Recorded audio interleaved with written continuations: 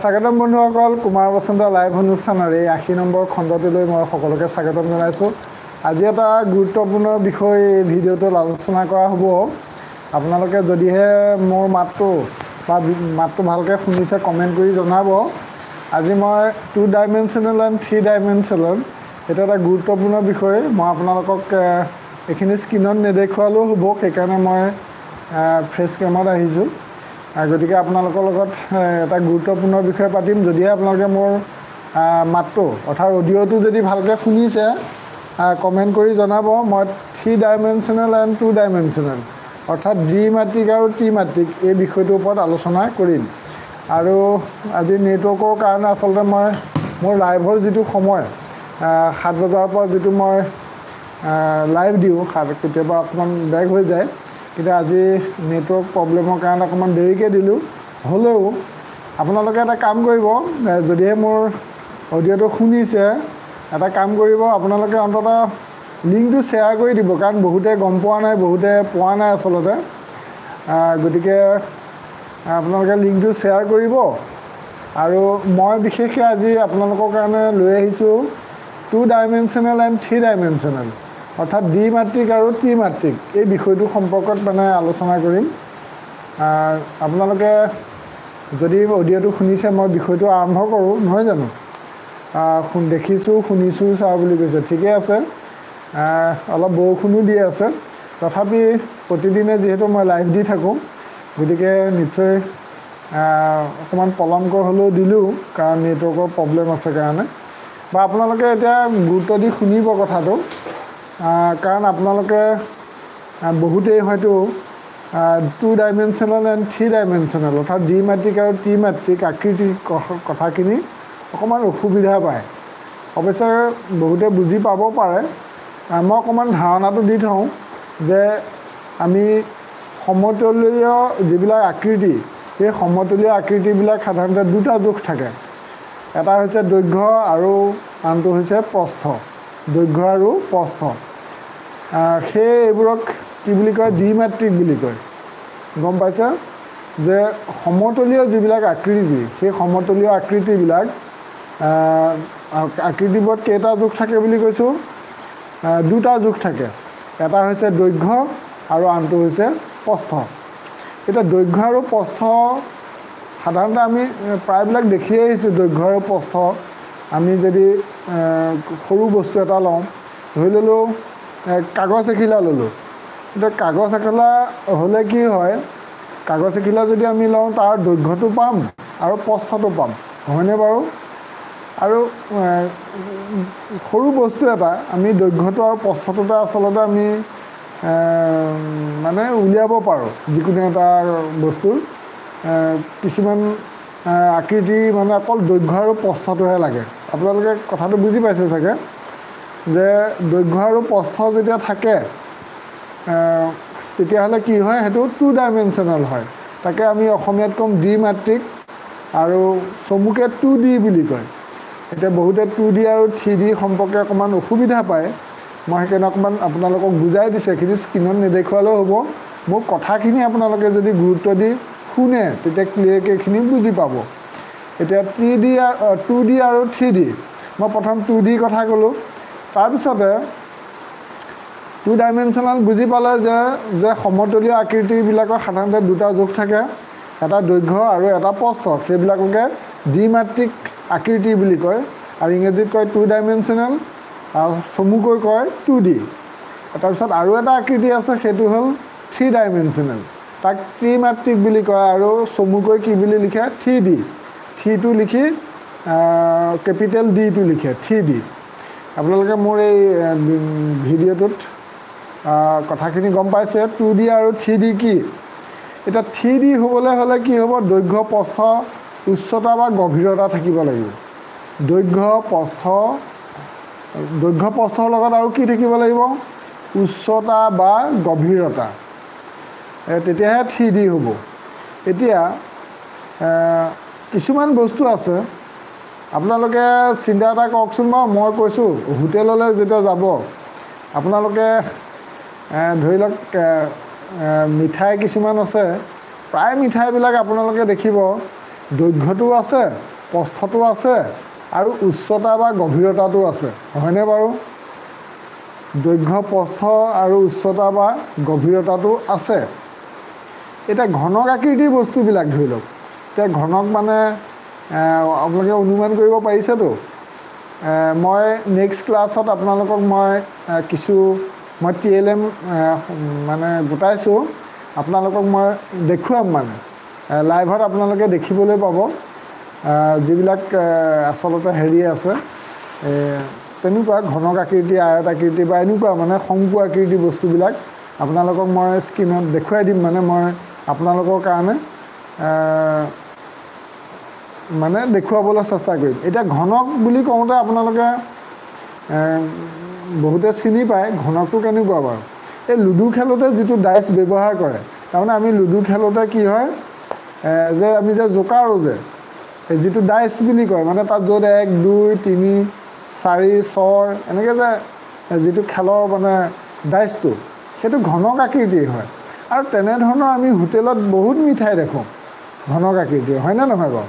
এতিয়া ঘনক আকৃতিৰ বস্তুবিলাক কি হ'ব 3D হ'ব 3D মানে 3 ডাইমেনশ্যনেল বা ত্ৰিমাত্ৰিক বুজি পাইছে কথাটো প্ৰায়বিলাকে বুজি পাইছেনে বাৰু 3D বস্তুবিলাকত কি থাকে দিশ প্ৰস্থ আৰু উচ্চতা থাকে ত্ৰিমাত্ৰিক বস্তুবিলাকক বুজাবলৈ যাওঁতে আমাৰ কি হয় দিশ প্ৰস্থ আৰু উচ্চতা এই তিনিটাই থাকে এতিয়া আপোনালোকে মোক কমেণ্ট কৰি এটা কথা জনাওক এইখিলৈকে বুজি পাইছেতো আজি ছাত্ৰত কমো আছে বহুত নাই আচলতে আৰু প্ৰায়বিলাকে চাগে বুজি পাইছে আৰু আপোনালোকে মনোযোগেৰে শুনিব লাইভৰ শেষলৈকে থাকিব যদি আপোনালোকে ভিডিঅ'টো অকণমান ৰৈ যোৱাও পায় যদি মোৰ অডিঅ'টো শুনি থাকে তেতিয়াও আপোনালোক উপকৃত হ'ব পাৰিব আপোনালোকে লাইভটো চাই থাকিব কাৰণ ভিডিঅ'টো বিশেষ কথা নাই মই স্ক্ৰীনত নেদেখুৱাওঁ মই অডিঅ'টোত যিকেইটা কথা কৈ আছোঁ এইকেইটা যথেষ্ট আপোনালোকৰ কাৰণে গুৰুত্বপূৰ্ণ হ'ব আৰু মই যিমান পাৰি সহজে বুজি পাব পৰাকৈ কথাখিনি কৈ যাম আৰু গতিকে নেটটো শ্ল' হৈছে কাৰোবাৰ মোৰ ইয়াত বৰ্তমান ঠিকে আছে কিন্তু বহুতৰ আচলতে এলেকাত নেটৰ প্ৰব্লেম আছে গতিকে আপোনালোকে মোৰ অডিঅ'টো শুনিছে নে চাব আৰু আপোনালোকক মই এইখিনিতে এটা কৈ থৈছোঁ যে লাইভত দেখা যায় যে মোৰ লাইভটো চাই থাকোঁতে বহুতে প্ৰব্লেম পায় কিন্তু লাইভটো যেতিয়া মই আপলোড কৰি দিওঁ পিছত কিন্তু চাওঁতে সেই প্ৰব্লেমবোৰ নাপায় গতিকে আপোনালোকক মই কৈছোঁ যে আপোনালোকে যদিহে লাইভটো চাই থাকোঁতেও কিবা অসুবিধা পায় তেতিয়াহ'লে কি কৰিব মই এই লাইভটো যিহেতু আপলোড কৰি থ'ম পৰৱৰ্তী সময়ত আপোনালোকে আকৌ চাব কাৰণ এইখিনি আপোনালোকৰ কাৰণে অতিকৈ গুৰুত্বপূৰ্ণ তাৰপিছত মই আপোনালোকক 2D আৰু 3Dৰ ওপৰত কৈছিলোঁ হয় কিছুমানে কৈছে যে আকৌ ক'ব লাগে গতিকে 2D মানে 2 ডাইমেনশ্যনেল আৰু 3D মানে হৈছে 3 ডাইমেনশ্যনেল এতিয়া আমি 3D বস্তুৰ ক্ষেত্ৰত আমাৰ কেতিয়াবা খেলিমেলি লাগে ঘনক চুঙা শংকু গোলক আকৃতিৰ বস্তুবিলাক হৈছে 3D গম পাইছে আৰু 2D বস্তুবিলাক মানে 2 ডাইমেনশ্যনেল আকৃতিৰ বস্তুবিলাক আচলতে আমি প্ৰায় চিনাকি বস্তুবিলাকে 2D হয় বাৰু আপোনালোকে অলপ যদি বুজি পাইছে তেতিয়াহ'লে মই আপোনালোকক এটা প্ৰশ্ন সোধোঁ কোনে উত্তৰ দিয়ে দিব পাৰিব এতিয়া আমি বৃত্তৰ বিষয়ে জানো বৃত্ত আঁকি পাইছোঁ হয়নে নহয় এতিয়া বৃত্তটো আচলতে 2D নে 3D 2 ডাইমেনশ্যনেল নে আৰু 3 ডাইমেনশ্যনেল আপোনালোকে কমেণ্ট কৰক বৃত্ত যিটো মানে ঘূৰণীয়াকৈ আমি বৃত্ত আঁকো সেই বৃত্তটো আচলতে 2D নে 3D সেইটো আপোনালোকে কমেণ্ট কৰক এতিয়া কমে আপোনালোকে বুজি পাই যাব 2D নে 3D বৃত্তটো ইয়াতে মোক কমেণ্ট কৰি দেখাইছে AB ক্ৰিয়েটিভিটি হীৰক ৰাভা তাৰপিছত মীনাক্ষী দৈমাৰী হানুক বাৰিক মহিব অফিচিয়েল ধীৰাজ দাস ৰক্তিম হাজৰিকা তাৰপিছত প্ৰীতম বৰদলৈ মইনা নাথ মনজিত নাথ প্ৰসিদ্ধ দাস অংকুৰ বৰা মামু গগৈ সমুজ্জ্বল ৰয় কল্লোলশীল কবিতা চহৰীয়া তুনিমা বড়ো বহুতৰ নাম কৈ দিলোঁ এতিয়া বৃত্তটো 2D গোটা ঘলে এতিয়া পাপৰি ডেকাই লিখিছে বৃত্ত 2D গোকাক হ'লে 3D হ'ব এটা বৃত্তটো প্ৰকৃততে 2D হয় 2 ডাইমেনশ্যনেল হয় ইয়াত আসলতে এখন সমতল পৃষ্ঠত আমি আঁকিব পাৰোঁ আসলতে হয়নে নহয় বাৰু গতিকে ইয়াত 2D ত পৰিব বৃত্তটো গতিকে যিসকলে 3D লিখিছে সেইটো ভুল হৈছে গতিকে এইটো বৃত্তটো কিহত পৰিব 2D 2 ডাইমেনশ্যনেল বুজি পাইছে এবাৰ মই আপোনালোকক সুধিছোঁ আমি ত্ৰিভুজ আৰু চতুৰ্ভুজ ত্ৰিভুজটো যেটো হ'ব চতুৰ্ভুজো একেই হয় এটা প্ৰশ্নটো হ'ল ত্ৰিভুজটো এখিনি বা অংকুৰ বৰা ত্ৰিভুজটো কি হেতু ক'ব লাগে 2D নে 3D ত্ৰিভুজটো ত্ৰিভুজটো তিনডাল বাহু থাকে গতিকে যিসকলে বুজি পাইছে উত্তৰ দিব পাৰিব ত্ৰিভুজটো কিহত পৰিব ত্ৰিভুজটো ইয়াতে কমেন্ট কৰিছে এবি ক্ৰিয়েটিভিটি মিল পাপৰি ডেকা সুলেখা ৰয় প্ৰশান্ত চৌধুৰী তাৰপিছত পিংকি কলিতা আপোনালোকক মই খৰাই আছোঁ বিষয় এটা যেহেতু আলোচনা কৰিছোঁ আপোনালোকে মোৰ যদি অডিঅ'টো শুনি থাকে মই মানে মাতটো আপোনালোকে ভিডিঅ'টো প্লে নহ'লেও আপোনালোকে চাই থাকিব কাৰণ আপোনালোকৰ কাৰণ এইটো লাইভৰ আপোনালোকৰ অডিঅ'টো বেছি গুৰুত্বপূৰ্ণ আৰু যিসকলে লাইভত কিছু প্ৰব্লেম পাইছে সেইসকলে লাইভটো আপলোড কৰাৰ পিছতো পুনৰ চাব গতিকে পুনৰ চাব বুজি পাব আৰু শুদ্ধ উত্তৰ দুটাসকলৰ নাম ক'লোঁ কিন্তু বহুতে ভুলকৈ উত্তৰ দিছে 3D নহয় মানে ত্ৰিভুজটো কি হয় 3D নহয় কি হ'ব 2D মানে তাত আসলতে আমি এখন সমতল ক্ষেত্ৰত আঁকিব পাৰোঁ মানে এটা 3D হ'বলৈ হ'লে কি লাগিব ইয়াতে যেহেতু বহুতে ভুল উত্তৰ দিছে মই সেইকাৰণে বুজাই দিছোঁ যে 3D হ'বলৈ হ'লে যে দিশ লাগিব প্ৰস্থ লাগিব আৰু উচ্চতা লাগিব তেতিয়াহে 3D হয় এবাৰ মই আপোনালোকলৈ কবিতা চৰে চকা ঘূৰি থাকে হ'লেও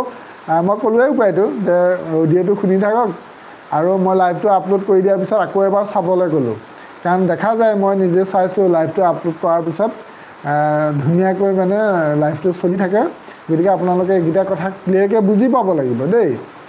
ছয়দালীয়া কৈছে হয় ছাৰ আমি চাউথ চালমাৰৰ পৰা কৈছোঁ আমাৰ ইয়াত নেটৱৰ্কৰ প্ৰব্লেম কাইণ্ডলি আপোনাৰ ভিডিঅ'বিলাক আপলোড দিব মইতো প্ৰতিটো ভিডিঅ' আপলোড কৰোঁ আৰু আপোনালোকক মই এটা বুজাই দিছোঁ এটা কথা মোৰ প্ৰতিটো ভিডিঅ'তে ডেছক্ৰিপশ্যনত মই লিংক দি থওঁ তাত লিখা থাকে যে আসাম টেটৰ সম্পৰ্কে সকলোবোৰ ভিডিঅ' পাবলৈ তলৰ লিংকত ক্লিক কৰক তাত মানে প্লে লিষ্ট এটা থাকে তাতে আপোনালোকে এবাৰ টিপা মাৰি দিলে গোটেইবিলাক ভিডিঅ' ওলাই যাব আৰু মোৰ ভিডিঅ' লাইভ এটা চাই থাকোঁতে বা যিকোনো ভিডিঅ' এটা চাই থাকোঁতে ভিডিঅ'টোৰ তলতে যিটো কুমাৰ বসন্ত আসাম বুলি লিখা থাকে সেই লিখা লাইনটোত এবাৰ প্ৰেছ কৰি দিব প্ৰেছ কৰি দিয়াৰ লগে লগে দেখিব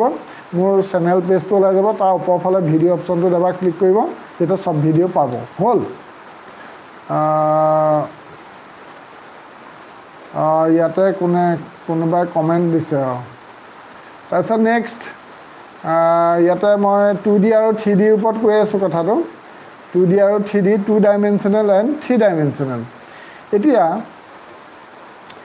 আমাৰ বহুতৰ ক্ষেত্ৰত এতিয়াও আমাৰ কেইজনমানে হয়তো ভালকৈ বুজা নাই আচলতে 3D আচলতে 3 ডাইমেনশ্যনেল বুলি ক'লে কি বুজা যায় 3 ডাইমেনশ্যনেল বস্তুখিনি মই কেইটামান উদাহৰণ দি দিছোঁ সেয়া হৈছে ঘনক চুঙা শংকু গোলক আপোনালোকে মনত ৰাখক আৰু দৰকাৰ হ'লে নোট কৰি ল'ব কি ক'লোঁ ঘনক চুঙা শংকু গোলক এইবিলাক হ'ল 3 ডাইমেনশ্যনেল আৰু এইখিনিৰ ওপৰত আপোনালোকৰ টেট পৰীক্ষাত প্ৰশ্ন হ'ব গতিকে সেইকাৰণে ইম্পৰ্টেণ্ট এইটো বিষয় 2D আৰু 3D প্ৰায়বিলাকে বুজি নাপায় আচলতে মই বহুকেইজনক ময়ো ব্যক্তিগতভাৱে লগ পাইছোঁ কিন্তু মই যদি কওঁ 2D আৰু 3D কিবা গম পায়নে আকৃতি সম্পৰ্কত একো ধাৰণা নাই হয়নে নহয় আৰু আপোনালোকে যিসকলে মোৰ কথাখিনিৰ পৰা বুজি পাইছে কমেণ্ট কৰি যাব মই কমেণ্টবোৰ দেখি যাওঁ গতিকে পৰাপক্ষত 3D হ'বলৈ ইপিঠি সিপিঠি ভালকৈ কি বুলি কৈছে সাধাৰণ কথাত ভালকৈ বুজিবলৈ পায় হীৰক ৰাভাই লিখিছে তাৰপিছত এম জয় ডিজিটেলে ইয়াত কমেণ্ট কৰিছে তেওঁ আচলতে কমেণ্ট মই ইয়াত পঢ়াৰ প্ৰয়োজন নাই, তেওঁ সাধাৰণ শিষ্টাচাৰটোৱে নাজানে। তাৰপিছত নেটৰ প্ৰব্লেম দি আছে বাৰু, সেইটো গম পাইছোঁ। বহুতে বেলেগ বেলেগ কমেণ্ট দি আছে। আচলতে মনটো কোৱাই কৈছে ভালদৰে বুজি পোৱা নাই ছাৰ, বুজি পোৱা নাই, আকৌ ক'বলৈ কৈছে। এই কিছুমানে কি হয়, আকৌ ৰিপিট কৈ থাকিলে বেয়া পায় মানে, সেইকাৰণে মই আচলতে বাৰে বাৰে কৈ থাকিবলৈ সেইটো চাইছোঁ যে বহুতে যদি বুজা নাই মই ৰিপিট কৈ দিম। কিন্তু এটা কথা চাওক, 3D আৰু 2D এই কথাকেইটা আপোনালোকে ক্লিয়াৰ বুজি পাবই লাগিব মানে। টেট পৰীক্ষাত নহ'লে আপোনালোকৰ প্ৰশ্নবিলাক ভুল হ'ব মানে, বুজি পাইছেনে? হিয়া বৰাই অকণমান লিখিয়ে দিছে, চুঙা, শংখু, গোলক এইবিলাক 3D হয়। মনটো কৈ গৈছে অলপ পাইছোঁ, বুজি পাইছোঁ। গুৱাহাটীত আছে, অংকুৰ গুৱাহাটীত গ'ল। ভনিতা কলিতাই CTETত কোৱালিফাই হৈছে, বৰ ভাল কথা। গতিকে যিসকলে আচলতে ভাল হৈছে, আছাম টেটত মই ভাবিছোঁ 150ৰ ভিতৰত 150 পাবলৈ যত্ন কৰ। তাৰপিছত দিশ প্ৰস্থ উচ্চতা লাগিব, কবিতা চৰাই লিখিছে। হ'ব, মই অকণমান কৈ দিছোঁ এতিয়া যে দিশ আৰু প্ৰস্থ এই দুটা যদি লাগে তেতিয়াহ'লে কি হ'ব, দিশ আৰু প্ৰস্থ হ'বলৈ হ'লে দিশ এমজয় ডিজিটেলে কৈছে মই বুজি পোৱা নাই ইংৰাজী ভিডিঅ'টো, সেইটো অলপ বুজাই দিয়ক। আচল কথাটো হ'ল কি, এইটো যিহেতু গণিতৰ ভিডিঅ', মই এই লাইভটোৰ শেষৰ ফালে মই আজিৰ দিনটোৰ যিটো সাধাৰণতে মোৰ ভিউৱাৰ্ছবিলাকে যিবিলাক প্ৰশ্ন সোধে, মই সেই প্ৰশ্নবিলাক সাধাৰণতে হাতত লওঁ। মই তাত এমজয় ডিজিটেলে যিটো সুধিছে মই সেই কথাটো ক'ম, ভিউৱাৰ্ছবিলাকে যিবিলাক কথা কয়। কিন্তু ইয়াৰ মই মাজত ক'লে বিষয়টো ফালৰি কাটি যোৱা হ'ব, হয় নহয়? আৰু মই ধাৰাবাহিকভাৱে অসমৰ একমাত্ৰ মোৰেই ইউটিউব চেনেলটোৱে ধাৰাবাহিকভাৱে 80টা লাইভ দিছে আছাম টেটৰ সম্পৰ্কত। তো অসমততো বহুত ইউটিউব চেনেল আছে, গতিকে কোনো ইমান ধাৰাবাহিকভাৱে দীঘলীয়া লাইভ ক্লাছ দিয়া নাই। আৰু মই লাইভ ক্লাছ দিয়াৰ পিছতে বেলেগ বেলেগ চেনেলো দিবলৈ আৰম্ভ কৰিছে। গতিকে প্ৰত্যেকৰ নিজৰ কথা, সেইটো কোনে কি দিয়ে। কিন্তু কথা হ'ল কি, মই সকলোকে উৎসাহে দিওঁ সদায়, মই কাৰো বিৰুদ্ধে সাধাৰণতে নকওঁ। সকলোৱে আগবাঢ়ক, শিক্ষামূলক কামত নিয়োজিত হওক। আৰু মই ইউটিউবৰ মাধ্যমে আচলতে বহুজনক উপকাৰ কৰিবৰ কাৰণেহে মোৰ এই ব্যৱস্থাটো। কাৰণ মই প্ৰায় লাইভত কৈ থাকোঁ যে মই যিহেতু চৰকাৰী কৰ্মচাৰী, মই যিহেতু দৰমহা পাওঁ, মই ইউটিউবৰ টকা নহ'লেও মোৰ হয় যিহেতু, গতিকে মই 10জনক সহায় কৰিবলৈহে কৈছোঁ। আৰু এই ক্ষেত্ৰত আচলতে প্ৰথমতে মই লাইভ দিওঁতে দেখিছিলোঁ যথেষ্ট কেইজন মানে খুব মানে বেলেগ বেলেগ ধৰণে কমেণ্ট দি থাকে। আৰু তেওঁলোকক মই কৈছিলোঁ যে তেনেকুৱা ধৰণৰ শিষ্টাচাৰ ভংগ কৰা কমেণ্ট মোৰ চেনেলত নিদিব আচলতে। আৰু এনেকৈয়ে মই যদি মানুহে ভাল পায় নিশ্চয় চাব, বেয়া পালে নাচাব, কথা সিমানেই। আৰু মই কাকো মানে বেলেগ বেলেগ কমেণ্ট পিছত ল'ম বাৰু, মানে মই লাইভৰ শেষৰ ফালে মই 2D আৰু 3Dৰ ওপৰত মই আচলতে অকণমান ক'ম। এইটো নিউ হোপ এণ্ড BA কৈছে যে আপুনি কি ভুল পাইছিলে সেইটো দেখাওক। সেইটো মানে এমজয় ডিজিটেল আৰু এমজয় ডিজিটেলক মই এটা কথা কৈছোঁ যে এই লাইভৰ শেষৰ ফালে মই এইটো টপিকৰ ওপৰত আলোচনা কৰিম। গতিকে সেইকণ সময়ত তোমাৰ কি মতামত আছে জনাব পাৰিবা, মানে সৌজন্যতা ৰক্ষা কৰি। আৰু তুমি কি কি ক'ব বিচৰা কমেণ্ট কৰি জনাব পাৰিবা, কাৰণ লাইভ প্ৰগ্ৰেম হয়। মই ইয়াৰ যিকোনো প্ৰশ্নৰ উত্তৰ দিবলৈ সাজু। টেট সম্পৰ্কীয় এতিয়ালৈকে মই 1000টা কুৱেশ্যনৰ উত্তৰ দিলোঁ, কাৰণ মোৰ live programme phone in live দিওঁ। আৰু মই 80টা যিহেতু মই লাইভ ক্লাছ দিলোঁ, ইয়াত মানে প্ৰায় 3 ঘণ্টা ওচৰা-ওচৰি মই লাইভ দিছিলোঁ আগতে। গতিকে কিমান অসমৰ মানে 1000টা কুৱেশ্যন মোৰ এতিয়ালৈকে মানে মই ভিউৱাৰ্ছে সোধা মই দি গ'লোঁ। গতিকে মই দিবলৈ সদায় প্ৰস্তুত। গতিকে লাইভৰ শেষৰ ফালে থাকিলে ভাল পাম। আৰু এতিয়া মই নিশ্চয় এই কথাটো ক'ম, সেইটো হৈছে হয় ছাৰ আপোনাৰ তাৰপিছত মই এতিয়া এটা কথা ক'ম, সেইটো হৈছে যে 2D আৰু 3D এইটোৰ ওপৰত কিন্তু কুৱেশ্যন আহিব। 2D আৰু 3D মানে 2 ডাইমেনশ্যনেল এণ্ড 3 ডাইমেনশ্যনেল এই কথাটো কিন্তু পৰীক্ষাত আহিব। আপোনালোকে একদম কিন্তু আজি লাইভত থাকি ক্লিয়াৰকৈ শিকি লওক দেই। কাৰণ আপোনাৰ পৰাই লতা নায়কে কৈছে ছাৰ মই কিন্তু আপোনাৰ পৰাই বুজি পাওঁ ভালকৈ। হয়,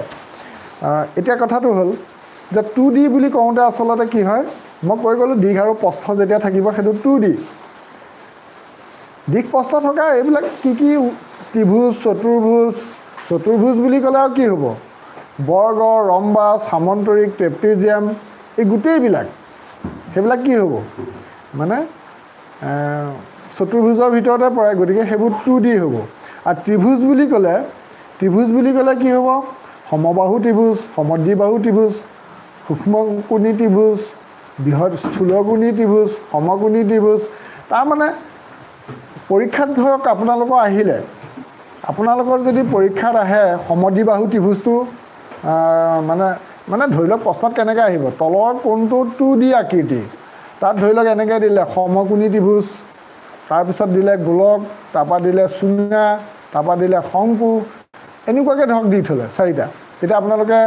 মানে তাৰপৰা বাছি উলিয়াব লাগিব আপোনালোকে যদি ভাবে যে সমদ্বিবাহু ত্ৰিভুজটো এতিয়া 2D হয়নে নহয় তাৰ মানে আপোনালোকে চিম্পুলকৈ বুজি লওক যে ত্ৰিভুজ চতুৰ্ভুজ বৃত্ত এইবিলাক হ'ল 2 ডাইমেনশ্যনেল বা 2D বুজি পাইছেনে কথাটো 2D এতিয়া ত্ৰিভুজ বুলি কওঁতে তাত আমিতো বহুত ত্ৰিভুজ আছে মানে 6 প্ৰকাৰ ত্ৰিভুজ মানে বাহু হিচাপে 3 প্ৰকাৰ কোণ হিচাপে 3 প্ৰকাৰ বাহু হিচাপে কি জানে সমবাহু সমদ্বিবাহু আৰু বিষম বাহু আটাইকেইডাল যদি অসমান তেতিয়া বিষম বাহু আটাইকেইডাল সমান হ'লে সমবাহু আৰু দুডাল বাহু সমান হ'লে সমদ্বিবাহু তাৰপিছত কোণ হিচাপে ত্ৰিভুজ কেই প্ৰকাৰ 3 প্ৰকাৰ 90 ডিগ্ৰী থাকিলে সমকোণী যদি 90 ডিগ্ৰীতকৈ সৰু কোণ থাকে তেতিয়া সূক্ষ্মকোণী আৰু 90 ডিগ্ৰীতকৈ যদি বেছি থাকে তেতিয়া হ'ল স্থূলকোণী মানে কোণ হিচাপে 3 প্ৰকাৰ বাহু হিচাপে 3 প্ৰকাৰ আমি ত্ৰিভুজক আমি 6 প্ৰকাৰ পাওঁ মুঠতে বুজি পাইছে নিশ্চয় এতিয়া কথাটো হ'ল যে ত্ৰিভুজৰ এই 6টা প্ৰকাৰেই আচলতে 2D হয় মানে 2 ডাইমেনশ্যনেল হয় তাক আমি এখন সমতল পৃষ্ঠত আঁকিব পাৰোঁ তাৰমানে আপোনালোকে বৰ্ডত বাৰু ত্ৰিভুজ এটা আঁকিব নোৱাৰিব জানো চতুৰ্ভুজ এটা আঁকিব নোৱাৰিব জানো যেতিয়া আঁকিব পাৰিছে মানে আমি আকৃতিটো বুজাব পাৰিছোঁ তাত উচ্চতা মানে 2টা আকৃতিহে লাগে সেইবিলাক 2D তাৰ মাজতে মই তৃষ্ণা হাতীমূৰীয়া কমেণ্ট এটা পঢ়িছোঁ ছাৰ আপোনাৰ নিচিনা মহান ব্যক্তি নাই আই ফ'ল' ইউ থেংক ইউ তৃষ্ণা হাতীমূৰীয়া উষা বমনে কৈছে পুৰণি কিতাপ খুচৰি আছিলে বাট ঠিক আছে মই আকৌ কৈ আছোঁ বিষয়টো আপোনালোকক মই একেখিনি কথাকে বাৰে বাৰে কৈছোঁ এইকাৰণেই ক'ব লগা হৈছে কাৰণ আপোনালোকে ক্লিয়াৰকৈ যদি বুজি নাপায় তেতিয়াহ'লে আপোনালোকৰ অসুবিধা হ'ব গতিকে স্ক্ৰীণত আপোনালোকে নেদেখিলেও আপোনাৰ মোৰ অডিঅ'টো খুব মনোযোগেৰে শুনক মই ভাবিছোঁ আপোনালোকে এই লাইফৰ পৰা 2D আৰু 3D ক্লিয়াৰ হৈ যাব হ'ব এতিয়া মই ত্ৰিভুজৰ কথা ক'লোঁ যে 6 প্ৰকাৰ ত্ৰিভুজ কি হ'ব 2D হ'ব মানে 2 ডাইমেনশ্যনেল আমি অসমীয়াত ক'ম দ্বিমাত্ৰিক তাৰপিছত 6 প্ৰকাৰ ত্ৰিভুজৰ কথা কৈছোঁ এই 6 প্ৰকাৰ ত্ৰিভুজটো পিছতে কি আহিব চতুৰ্ভুজ 6 প্ৰকাৰ ত্ৰিভুজৰ পিছত কি হ'ব চতুৰ্ভুজ মানে ত্ৰিভুজখিনি হৈ গ'ল তাৰপিছতে আহিলে চতুৰ্ভুজটো কি হ'ব 2D হ'ব চতুৰ্ভুজটো 2D বা 2 ডাইমেনশ্যনেল হ'ল চতুৰ্ভুজৰ কথা কৈছোঁ এতিয়া চতুৰ্ভুজ বুলি কওঁতে বহুতৰ আকৌ খেলি মেলি লাগে যে ৰম্বাসটো চতুৰ্ভুজ হয়নে নহয় বৰ্গটো চতুৰ্ভুজ হয়নে নহয় তাৰমানে কথাটো এনেকুৱা হৈ যায় যে বহুতে ভাবি লয় যে চতুৰ্ভুজটোহে 2D কিন্তু এই সামান্তৰিকটো বা মানে ট্ৰেপিজিয়ামটো 2D হয়নে নহয় এনেকুৱা এটা হয় এতিয়া আপোনালোকে চতুৰ্ভুজৰ গোটেই জাতটো জানিব লাগিব মিণ্টু হাজৰিকা কৈছে আপোনাৰ টিচিং বৰ ভাল লগা থেংক ইউ মিণ্টু হাজৰিকা মই এটা মানে ক্লাছেই দি আছোঁ মানে থিয়ৰী দি আছোঁ আজি মই স্ক্ৰীণত দেখুওৱা নাই মই মানে স্ক্ৰীণত দেখুওৱা নাই কথাটো এতিয়া কথাটো হ'ল যে কোনোবা মধুস্মিতা বৰ্মনে কৈছে কিতাপখন ইংৰাজী যে এইখন সৰু কিতাপখন আমাৰ কিবা বস্তু এটা আনি লৈছোঁ দেই তাৰপিছত best opportunity for the text exam মোৰ লগতে ল'ৰাই চাই আছে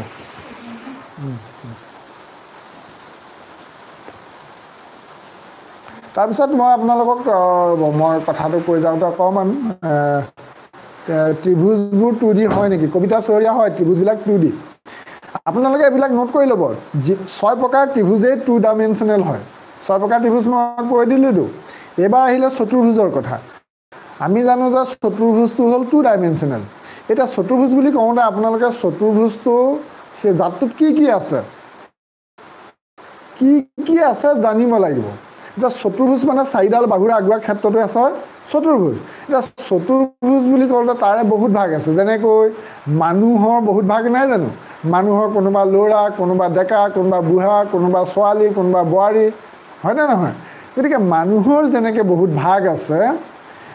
তেনেকৈ চতুৰ্ভুজৰ বহুতো ভাগ আছে চতুৰ্ভুজৰ ভাগবিলাক বুলি কওঁতে কি হ'ব এক আপোনালোকে জানক চতুৰ্ভুজ বুলি ক'লে চাৰিডাল বাহু থাকিলে চতুৰ্ভুজ হয় এটা সেইটোৰে আকৌ কিছুমান নিয়ম আছে সেইটো হ'ল কি চতুৰ্ভুজৰ ভাগকেইটা যে ট্ৰেপিজিয়াম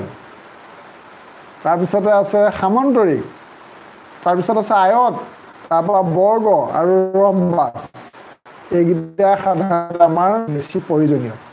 এতিয়া এইকেইটা চতুৰ্ভুজ হয়নে নহয় হয় সেইকেইটাও চতুৰ্ভুজ হয় মানে বৰ্গও চতুৰ্ভুজ ৰম্বাসো চতুৰ্ভুজ ট্ৰেপিজিয়ামো চতুৰ্ভুজ সামন্তৰিকো চতুৰ্ভুজ এই গোটেইখিনি চতুৰ্ভুজ আৰু এই গোটেইখিনি কি হ'ব 2D অৰ্থাৎ 2 ডাইমেনশ্যনেল ক্লিয়াৰ হৈছে নে সকলোৰে কথাটো 2D মানে আচলতে 2D কথাটো ক্লিয়াৰ হৈছে নে নাই বাৰু আৰু কিছুমানে কমেণ্ট কৰি আছে মই কমেণ্টকেইটা অলপ পিছত চাম কাৰণ মই টপিকটোৰ পৰা আঁতৰি গ'লে কথাটো মানে খেলি মেলি হ'ব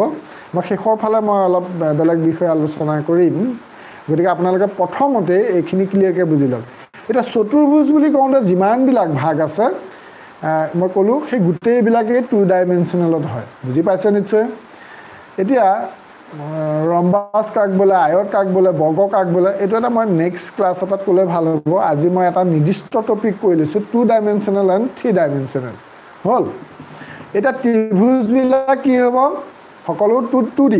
আৰু চতুৰ্ভুজ বুলি ক'লে গোটেই তাৰ ভিতৰত যিমানবোৰ আছে মানে চতুৰ্ভুজৰ মানে ভাগ যিমানবোৰ আছে আয়ত আছে খিৰিকী দুৱাৰৰ নিচিনা আকৃতিবোৰ আয়ত একেবাৰে চাৰিডাল বাহু সমান কোণকেইটা যদি 90 ডিগ্ৰী হয় বৰ্গ আকৌ বাহু চাৰিডাল সমান কিন্তু কোণকেইটা 90 ডিগ্ৰী নহয় তেতিয়া ৰম্বাস হ'ব আয়ত হ'বলৈ হ'লে চাৰিডাল বাহু সমান হ'ব নালাগে মাত্ৰ মুখামুখি বাহু দুডাল সমান হ'ব লাগে আৰু প্ৰতিটো কোণে 90 ডিগ্ৰী হ'ব লাগে তেতিয়া হ'ব আয়ত আৰু সামন্তৰিক হ'বলৈ হ'লে মুখামুখি বাহু দুডাল সমান্তৰাল হয় আৰু কোণবিলাক আচলতে চাৰিটা কোণ সমান নহয় আৰু সেইটোৱে হ'ল সামন্তৰিক এতিয়া মোটামুটি বুজিয়ে পাই গ'ল আৰু সাধাৰণতে এনেই যিকোনো বাহু চাৰিডাল লগাই পেলাই যদি জইন কৰি দিয়ে সেইটোৱে চতুৰ্ভুজ হয় আৰু আয়তো চতুৰ্ভুজ সামন্তৰিকো চতুৰ্ভুজ বৰ্গও এটা চতুৰ্ভুজ মানে চতুৰ্ভুজৰে এইবিলাক একোটা মানে ভাগ বুজি পাইছে চাগে এতিয়া যাৰ অলপ খেলি মেলি আছিলে মই ভাবিছোঁ এই কথাখিনি শুনাৰ পিছত সেই খেলি মেলিটো দূৰ হৈছে আৰু মই নেক্সট এদিন লাইভত আপোনালোকক মই আয়ত দেখুৱাই দিম ট্ৰেপিজিয়াম দেখুৱাই দিম বৰ্গ দেখুৱাই দিম আপোনালোকক TLM লৈ মানে টিচিং লাৰ্ণিং মেটেৰিয়েলছ লৈ পেলাই মই আপোনালোকক এই জ্যামিতিৰ কিছুমান বস্তু দেখুৱাম আপোনালোকে সদায় চাই থাকিব মোৰ লাইভ আৰু মোৰ ভিডিঅ' চাই থাকিব আপোনালোকে প্ৰতিটো কথা তন্নকৈ যাতে জানিব পাৰে তাৰ কাৰণে মই আপোনালোকৰ কাৰণে মানে চেষ্টা কৰিম এতিয়া বৃত্তৰ কথা কওঁ বৃত্তটো আপোনালোকে চিনিয়ে পায় নহয় জানো বৃত্ত চিনি নোপোৱা কোন আছে এতিয়া বৃত্তটো আৰু একেবাৰে ঘূৰণীয়াটো হ'ল বৃত্ত গতিকে বৃত্তটো কি হ'ব 2D হ'ব বহুতে খেলি মেলি এটা লাগে বৃত্তটো দিশ প্ৰস্থ উলিয়াবলৈ অসুবিধা এইটো হ'ব জানো তাৰমানে বৃত্তটো আপোনালোকক বুজাবলৈ যাওঁতে তাত মানে এখন সমতলত আমি অংকন কৰিব পাৰোঁ যিহেতু এটা সমতলতে সেইটো হৈছে 2D বৃত্তটো 2D হ'ব ক্লিয়াৰ হ'ল কোনোবা বুজি পোৱা নাই নেকি 2D কথাকেইটা বুজাই দিলোঁ তাৰপিছত কমেণ্ট মই অকণমান পিছত চাম দুই এটা কমেণ্ট কাৰণ এতিয়াই কমেণ্টলৈ গুচি গ'লে ক্লাছটো অকণমান মূল টপিকটো পাৰ হৈ যাব গতিকে মই পিছত ৰজি বৰাই কৈছে মানৱতাৰ স্বাৰ্থত নিদৰ্শন ছাৰ মানৱতাৰ স্বাৰ্থৰ নিদৰ্শন ইয়াত ছাৰ একো লাভ হোৱা নাই লাভ হৈছে আমাৰ ইমান কষ্ট কৰি তেখেতে কুৱেশ্যন কালেক্ট কৰি আমাক ক্লাছ দিয়ে ধন্যবাদ ছাৰ হয় ৰজি বৰাই ধুনীয়াকৈ লিখিছে যে মই যিখিনি কষ্ট কৰিছোঁ তাৰ লাভটো কোনে হৈছে ভিউৱাৰ্ছখিনিও হৈছে মই বহুতখিনি কষ্ট কৰি পেলাই কুৱেশ্যন কালেকশ্যন কৰিছোঁ আৰু মই যথেষ্ট টকাৰ কিতাপ কিনো মানে মোৰ এটা কিতাপ কিনাটো অভ্যাস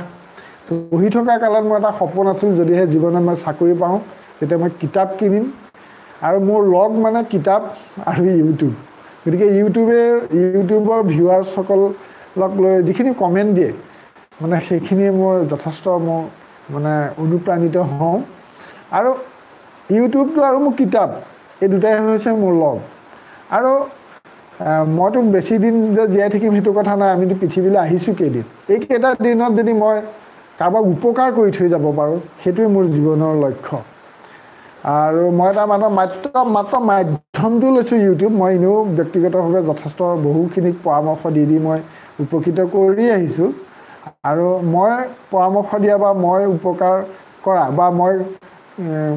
কোৱা মতেই বহুতে আচলতে অনলাইন এপ্লাই কৰি এতিয়া বহুতে পাৰ্মানেণ্ট চাকৰি কৰি আছে টেট পৰীক্ষাত এইবোৰ ঢেৰ কথা আছে সেইখিনি মোৰ ব্যক্তিগত কথালৈ ইমান নাযাওঁ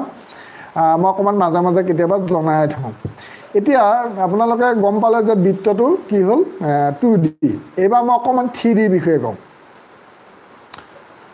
3 ডাইমেনশ্যনেল মানে চাইজ শ্বেপবিলাক কি মানে কি শ্বেপ মানে 3 ডাইমেনশ্যনেল হয় এটা হৈছে ঘনক হ'ল এটা হৈছে ঘনক আৰু কোনোবাই যদি আচলতে প্ৰশ্ন সুধিবলৈ মন আছে এনেই কিবা যদি আপোনালোকৰ মনত খুদনি আছে তেতিয়াহ'লে আপোনালোকে অকণমান লাষ্টৰ ফালে মোৰ লাইভৰ শেষৰ ফালে কমেণ্ট কৰিব তেতিয়া ভাল হ'ব মই এতিয়া টপিকটোৰ ওপৰত কৈ যাওঁ মীনাক্ষী দৈমাৰী কৈছে নিশ্চয় চাওঁ আপোনাৰ পৰা পাহৰি যোৱা মেথছবোৰ মনত আহি গৈছে ঠিক আছে তাৰপিছত কবিতা চৰাই লিখি দিছে ট্ৰেপিজিয়াম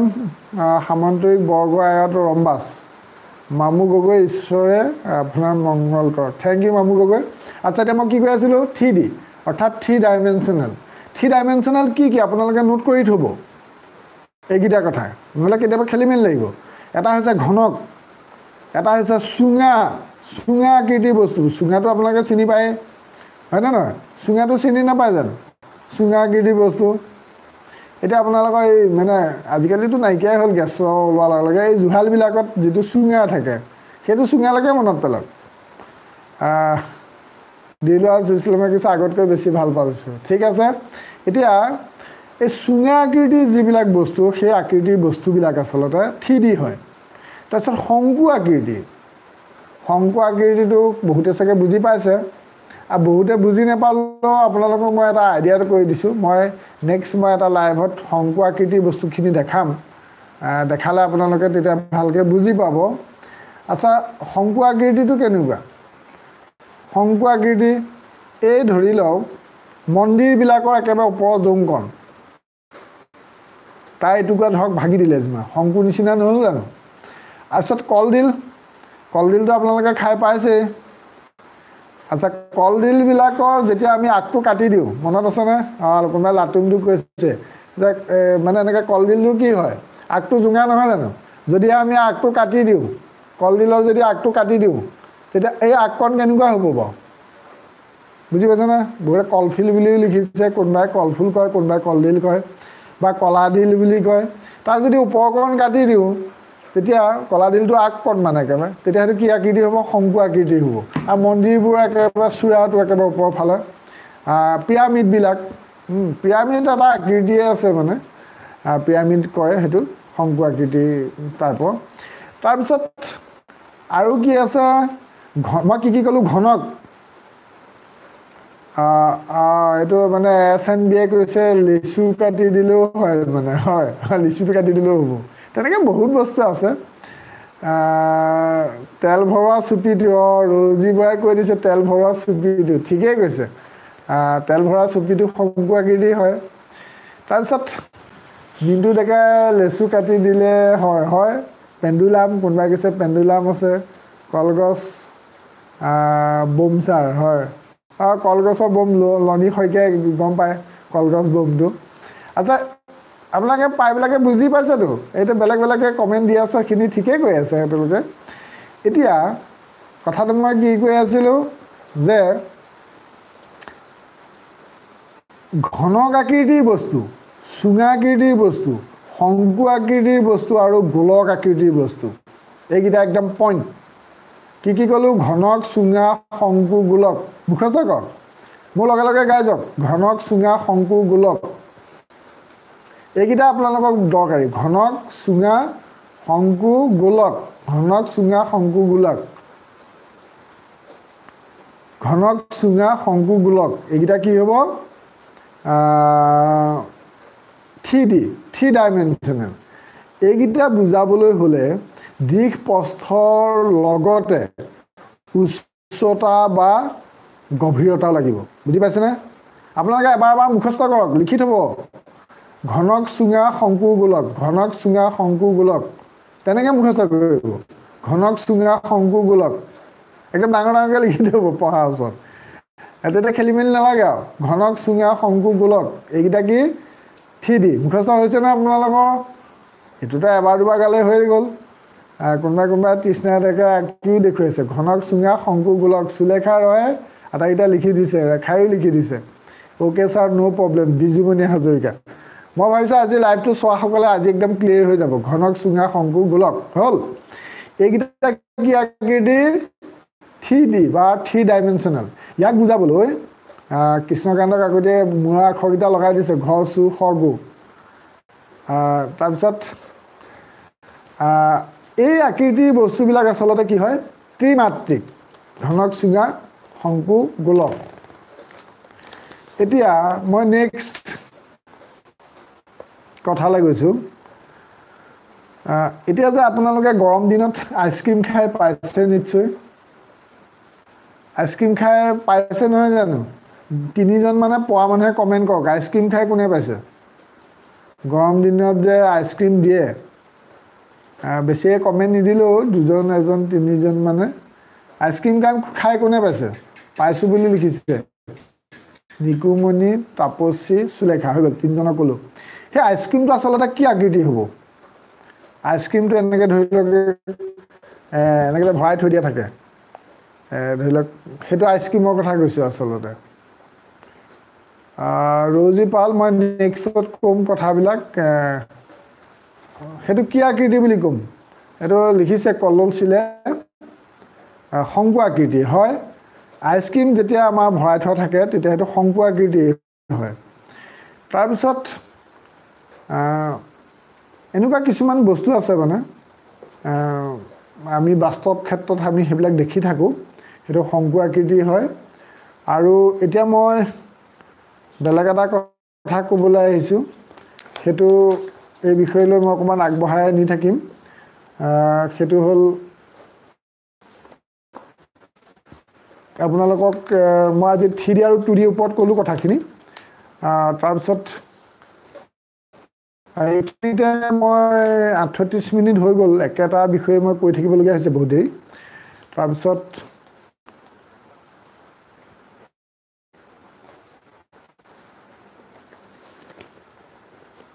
এতিয়া আপোনালোকে এইকণ মুহূৰ্তত মই যিখিনি কথা ক'লোঁ মই যিটো আজি 3D আৰু 2Dখিনি ক'লোঁ মোটামুটি 2D আৰু 3D আপোনালোকে বুজি পালেনে কেইজনমানে কমেণ্ট কৰক মই নেক্সট টপিক এটা যাবলৈ গৈছোঁ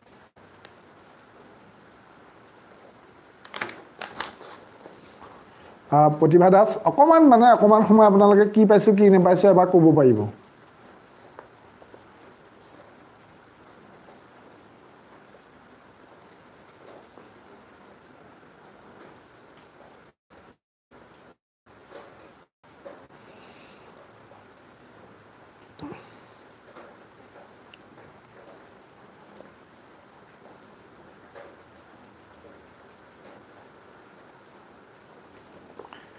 মই নেক্সট মানে বহুস্থলকৰ ওপৰত ক'ম বহুস্থলকৰ বিষয়ে কোনোবাই জানেনে যদি জানে কমেণ্ট কৰিব বহুস্থলক বা বিশিষ্ট ঘনক্ষেত্ৰকে বহুস্থলক বুলি কয় বহুতল বিশিষ্ট ঘনক্ষেত্ৰ শ্বৰ্টকে কি বুলি কয় বহুস্থলক কোনে জানে কমেণ্ট কৰিব বহুস্থলক Rose Raspala কৈছে I am English medium student so teach us English as well problem আছে মই ম্যাথছৰ কিছুমান কোৱেশ্চন আগত ইংলিছত দি গৈছিলোঁ তাৰপিছত চেণ্ট্ৰেল টেটৰ কাৰণে হোৱাকৈ ইংলিছ মিডিয়ামত দিয়া আছে মই আগৰ লাইভবিলাক চালে হৈ যাব তাতে ইংলিছত দিছোঁ আৰু মই নেক্সট আকৌ ল'ম ম্যাথছৰ কোৱেশ্চন ইংলিছতো দিম মানে কাৰণ আমাৰ ইয়াতে আছামিজ মিডিয়ামত বেছি আছে সেইকাৰণে মই আছামিজৰখিনি লৈছোঁ আকৌ মাজে মাজে মই দিম মানে একেটাতে বেছি মিক্স কৰি নাথাকোঁ মই ইংলিছৰ কুৱেশ্যন কৈ দিম মধুস্মিতা বৰ্মনে কৈছে ভালকৈ বুজিলোঁ মণিষা হাজৰিকাই বুজিছে বীৰেন দাসে বুজিছে তাৰপিছত পাইছোঁ বুলি বহুতে লিখিছে মোৰ পৰা শুনিব নোৱাৰিলোঁ মানে এতিয়া আকৌ ক'ব নোৱাৰি আৰু সেইটো কথা গ'ল গতিকে মই লাইভটো যিহেতু আপলোড কৰি দিম গতিকে পিছত চাব লাগিব 2D আৰু 3D এতিয়া মই বহুস্থলকৰ কথা ক'ম বহুস্থলক কোনোবাই জানে নেকি আপোনালোকে কমেণ্ট কৰক ইয়াতো ছায়েন্স ষ্ট্ৰীমৰ বহুত আছে হয় নহয় মোৰ লাইভ চাই থকা কোনোবা ছায়েন্স ষ্ট্ৰীমৰ আছে যদি কমেণ্ট কৰিব যে মই হয় ছায়েন্স ষ্ট্ৰীমৰ বা বহুস্থলকৰ বিষয়ে জানে নে নাজানে তাৰপিছত বহুস্থলক ৰাতুল শইকীয়া কৈছে আপোনাৰ ভিডিঅ'কেইটা চাই আছোঁ যোৱাবাৰ ৰাসত ৰাতুল শইকীয়া যোৱাবাৰ ৰাসত তুলিকা শইকীয়াৰ ঘৰত পাইছিলোঁ আপোনাক ৰাতুল শইকীয়া ঠিকে আছে দেখি চাগে মনত পৰিছে তুলিকা শইকীয়াৰ ঘৰত যাওঁতে ৰাতুল শইকীয়া ময়ো চাগে দেখিছিলোঁ কিন্তু কোনজন নাজানো গতিকে ইউটিউবত পাইছোঁ আৰু সেই যোৱা প্ৰগ্ৰেমটো মই মোৰ চেনেলতে দি থোৱা আছে তুলিকা শইকীয়াৰ ঘৰত গুণমুগ্ধৰ ভিৰ বুলি মই এটা ভিডিঅ' দি থৈছোঁ বহুতে চাইছে সেইটো ৰাতুল শইকীয়াই যদি চোৱা নাই চাব পাৰিব তুলিকা শইকীয়াৰ বাসগৃহত গুণমুগ্ধৰ ভিৰ বুলি মই এটা ভিডিঅ' দিছিলোঁ এই মই যোৱা প্ৰগ্ৰেমটোৰ ওপৰতে সেইদিনা ভিডিঅ' কৰি তালৈ বেলেগ গৈছিলে সেইখিনি মই দিছিলোঁ আৰু মই লাইভ চাই থকা সকলোকো কৈছোঁ যদি চোৱা নাই মাজুলীৰ প্ৰতিভাধৰ গায়িকা তুলিকা শইকীয়াৰ কেইটামান ভিডিঅ' মোৰ চেনেলত আছে চাব পাৰিব আৰু তুলিকা শইকীয়াৰ বাসগৃহত গুণমুগ্ধৰ ভিৰ বুলি এটা ভিডিঅ' দিয়া আছে তুলিকা শইকীয়াৰ বাসগৃহত কোন মানুহ গৈছিলে সেইখিনি আছে চাব পাৰিব তাৰপিছত উষা বৰ্মনে শুনিছোঁ বুলি কৈছে বিজুমণি আৰু ইয়াত জনা মানুহ কোন আছে অ'কে বুলি লিখিছে আজি মোৰ গাটো বেয়া তাৰপিছতে বহুস্থলকৰ কথা কোনে জানে বহুস্থলকৰ পিছে দুলাল বৰাই কৈছে অলপ জানো মানে ভালকৈ জনা মানুহ ওলোৱাই নাই তাৰপিছত বহুস্থলকৰ কথা কোনে জানে বাৰু নিশ্চয় চাম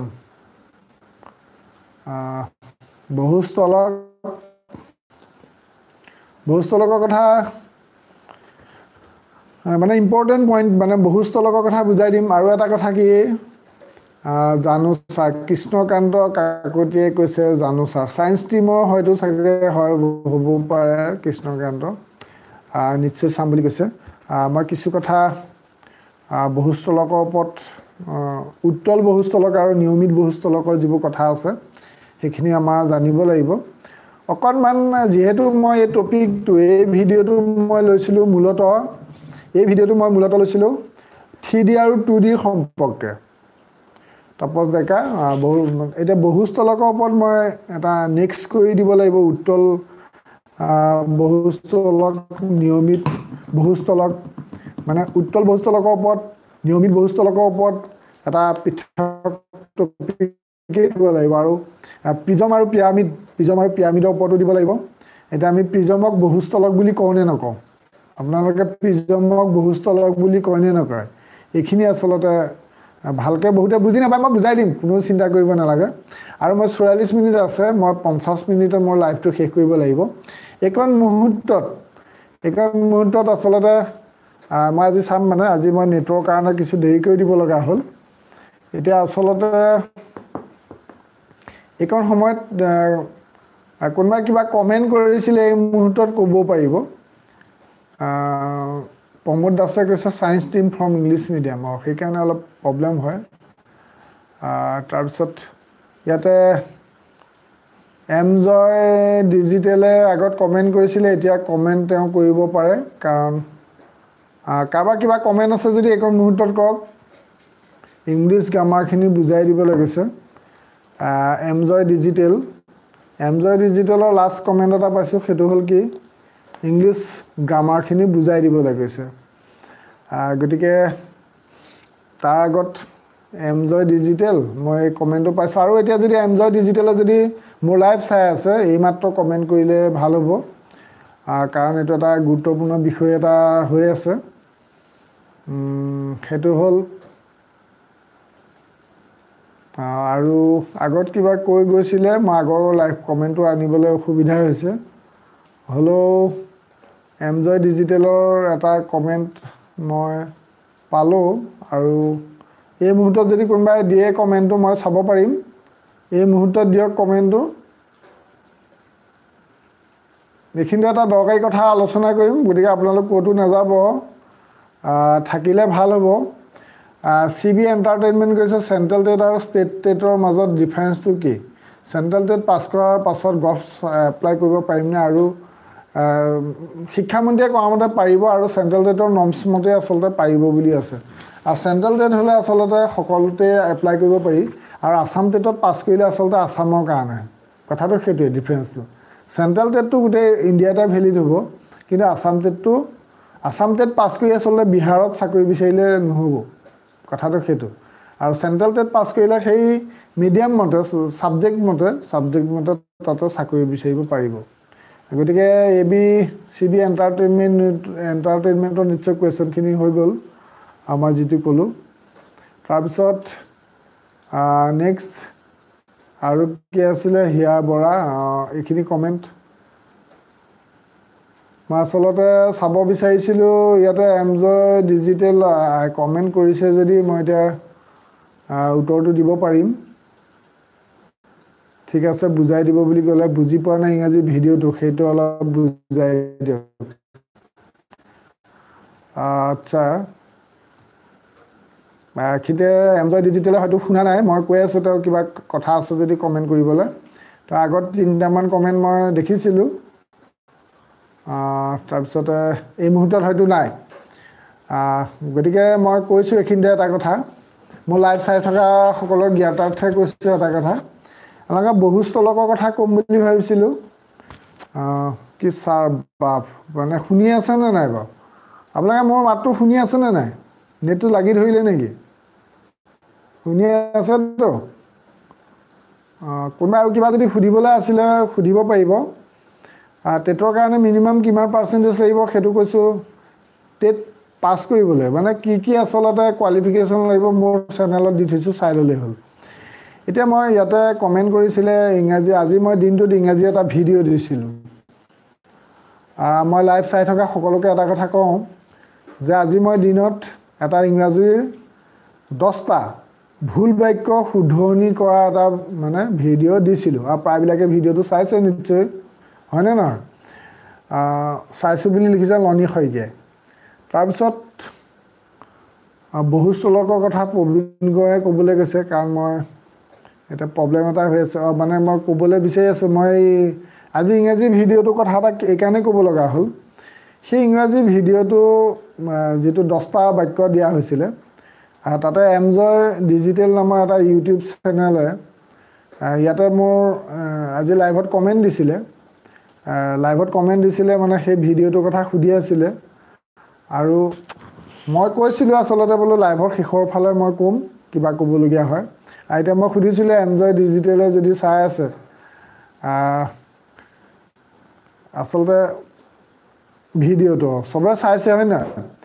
তেওঁৰ নাম হ'ল মৃত্যুঞ্জয় ডেকা আপোনালোকে চিনি কোনোবাই পাবও পাৰে মৃত্যুঞ্জয় ডেকা তেওঁৰ এটা ইউটিউব চেনেল আছে এমজয় ডিজিটেল আৰু এমজয় ডিজিটেলে এতিয়ালৈকে মোক কেইবাটা কমেণ্ট কৰিলে আজি লাইভত কিন্তু এই মুহূৰ্তত নাই মানে তাৰপিছত সেই ভিডিঅ'টোৰ ওপৰত প্ৰশ্ন মানে তেওঁ কৈছে যে তাত মই 10টা প্ৰশ্ন দিছোঁতো তেওঁ কৈছে যে সেই 10টা প্ৰশ্ন হেনো ভুল এমজয় ডিজিটেলে কৈছে শুনিছে কথাটো গতিকে তেওঁ মুকলিকৈ কমেণ্ট কৰিছে যে তেওঁৰ 10টা প্ৰশ্নই ভুল আৰু অকল চিম্পুল ভুল বুলি মানে নহয় আৰু কিছুমান মানে বাক্য প্ৰয়োগ কৰিছে আৰু এতিয়া কথাটো কৈছোঁ যে ক'ত ভুল আছে সেইটো ক'বলৈ কৈছোঁ কোনটো লাইন ভুল আছে ক'ব লাগে তেওঁ ক'লে লাষ্টত এবাৰ ক'লে যে তেওঁ প্ৰথম প্ৰশ্নটো হেনো চালে বাকীবোৰ হেনো নাচোৱা প্ৰথম প্ৰশ্নটো তেওঁ এবাৰ ক'লে এবাৰ তেওঁ কৈছে কি বুলি যে গোটেইকেইটা প্ৰশ্নই ভুল পিছত ক'লেগৈ যে তেওঁ মানে প্ৰথমটো হেনো চাই পেলাই আৰু নাচালে প্ৰথমটো চাই তেওঁ ধাৰণা কৰি ল'লে এইবোৰ ভুল এতিয়া প্ৰথম মই যিটো ইনকাৰেক্ট চেণ্টেঞ্চ দিছিলোঁ I know who is he wanted. I know who is he wanted. সেই বাক্যটোত আচলতে হুইচ শব্দটোৰ ঠাইত হোৱাত হ'ব লাগে মই তাত শুদ্ধত সেইটো দিছোঁ আৰু তেওঁ মই বাৰে বাৰে লিখি আছোঁ যে তেওঁৰ মতে শুদ্ধটো কি ক'ব লাগে এমজয় ডিজিটেল তেওঁৰ নামটো হৈছে মৃত্যুঞ্জয় ডেকা তেওঁ মোৰ ইউটিউব চেনেল আছে মানে গতিকে মই আপোনালোকে যিসকলে ভিডিঅ'টো চোৱা নাই চাই ল'ব আৰু I know who is he wanted আৰু তেওঁক মই কৈছোঁ বাৰে বাৰে দেখুৱাই দিবলৈ কৈছোঁ আৰু ইয়াতে নিউ হোপ এণ্ড বি এও মানে কৈছে আৰু এমজয় ডিজিটেলৰ আচলতে সেই কমেণ্টটো মই ৰিপৰ্ট কৰিব পাৰোঁ ৰিমুভ কৰিব পাৰোঁ মই না কৰা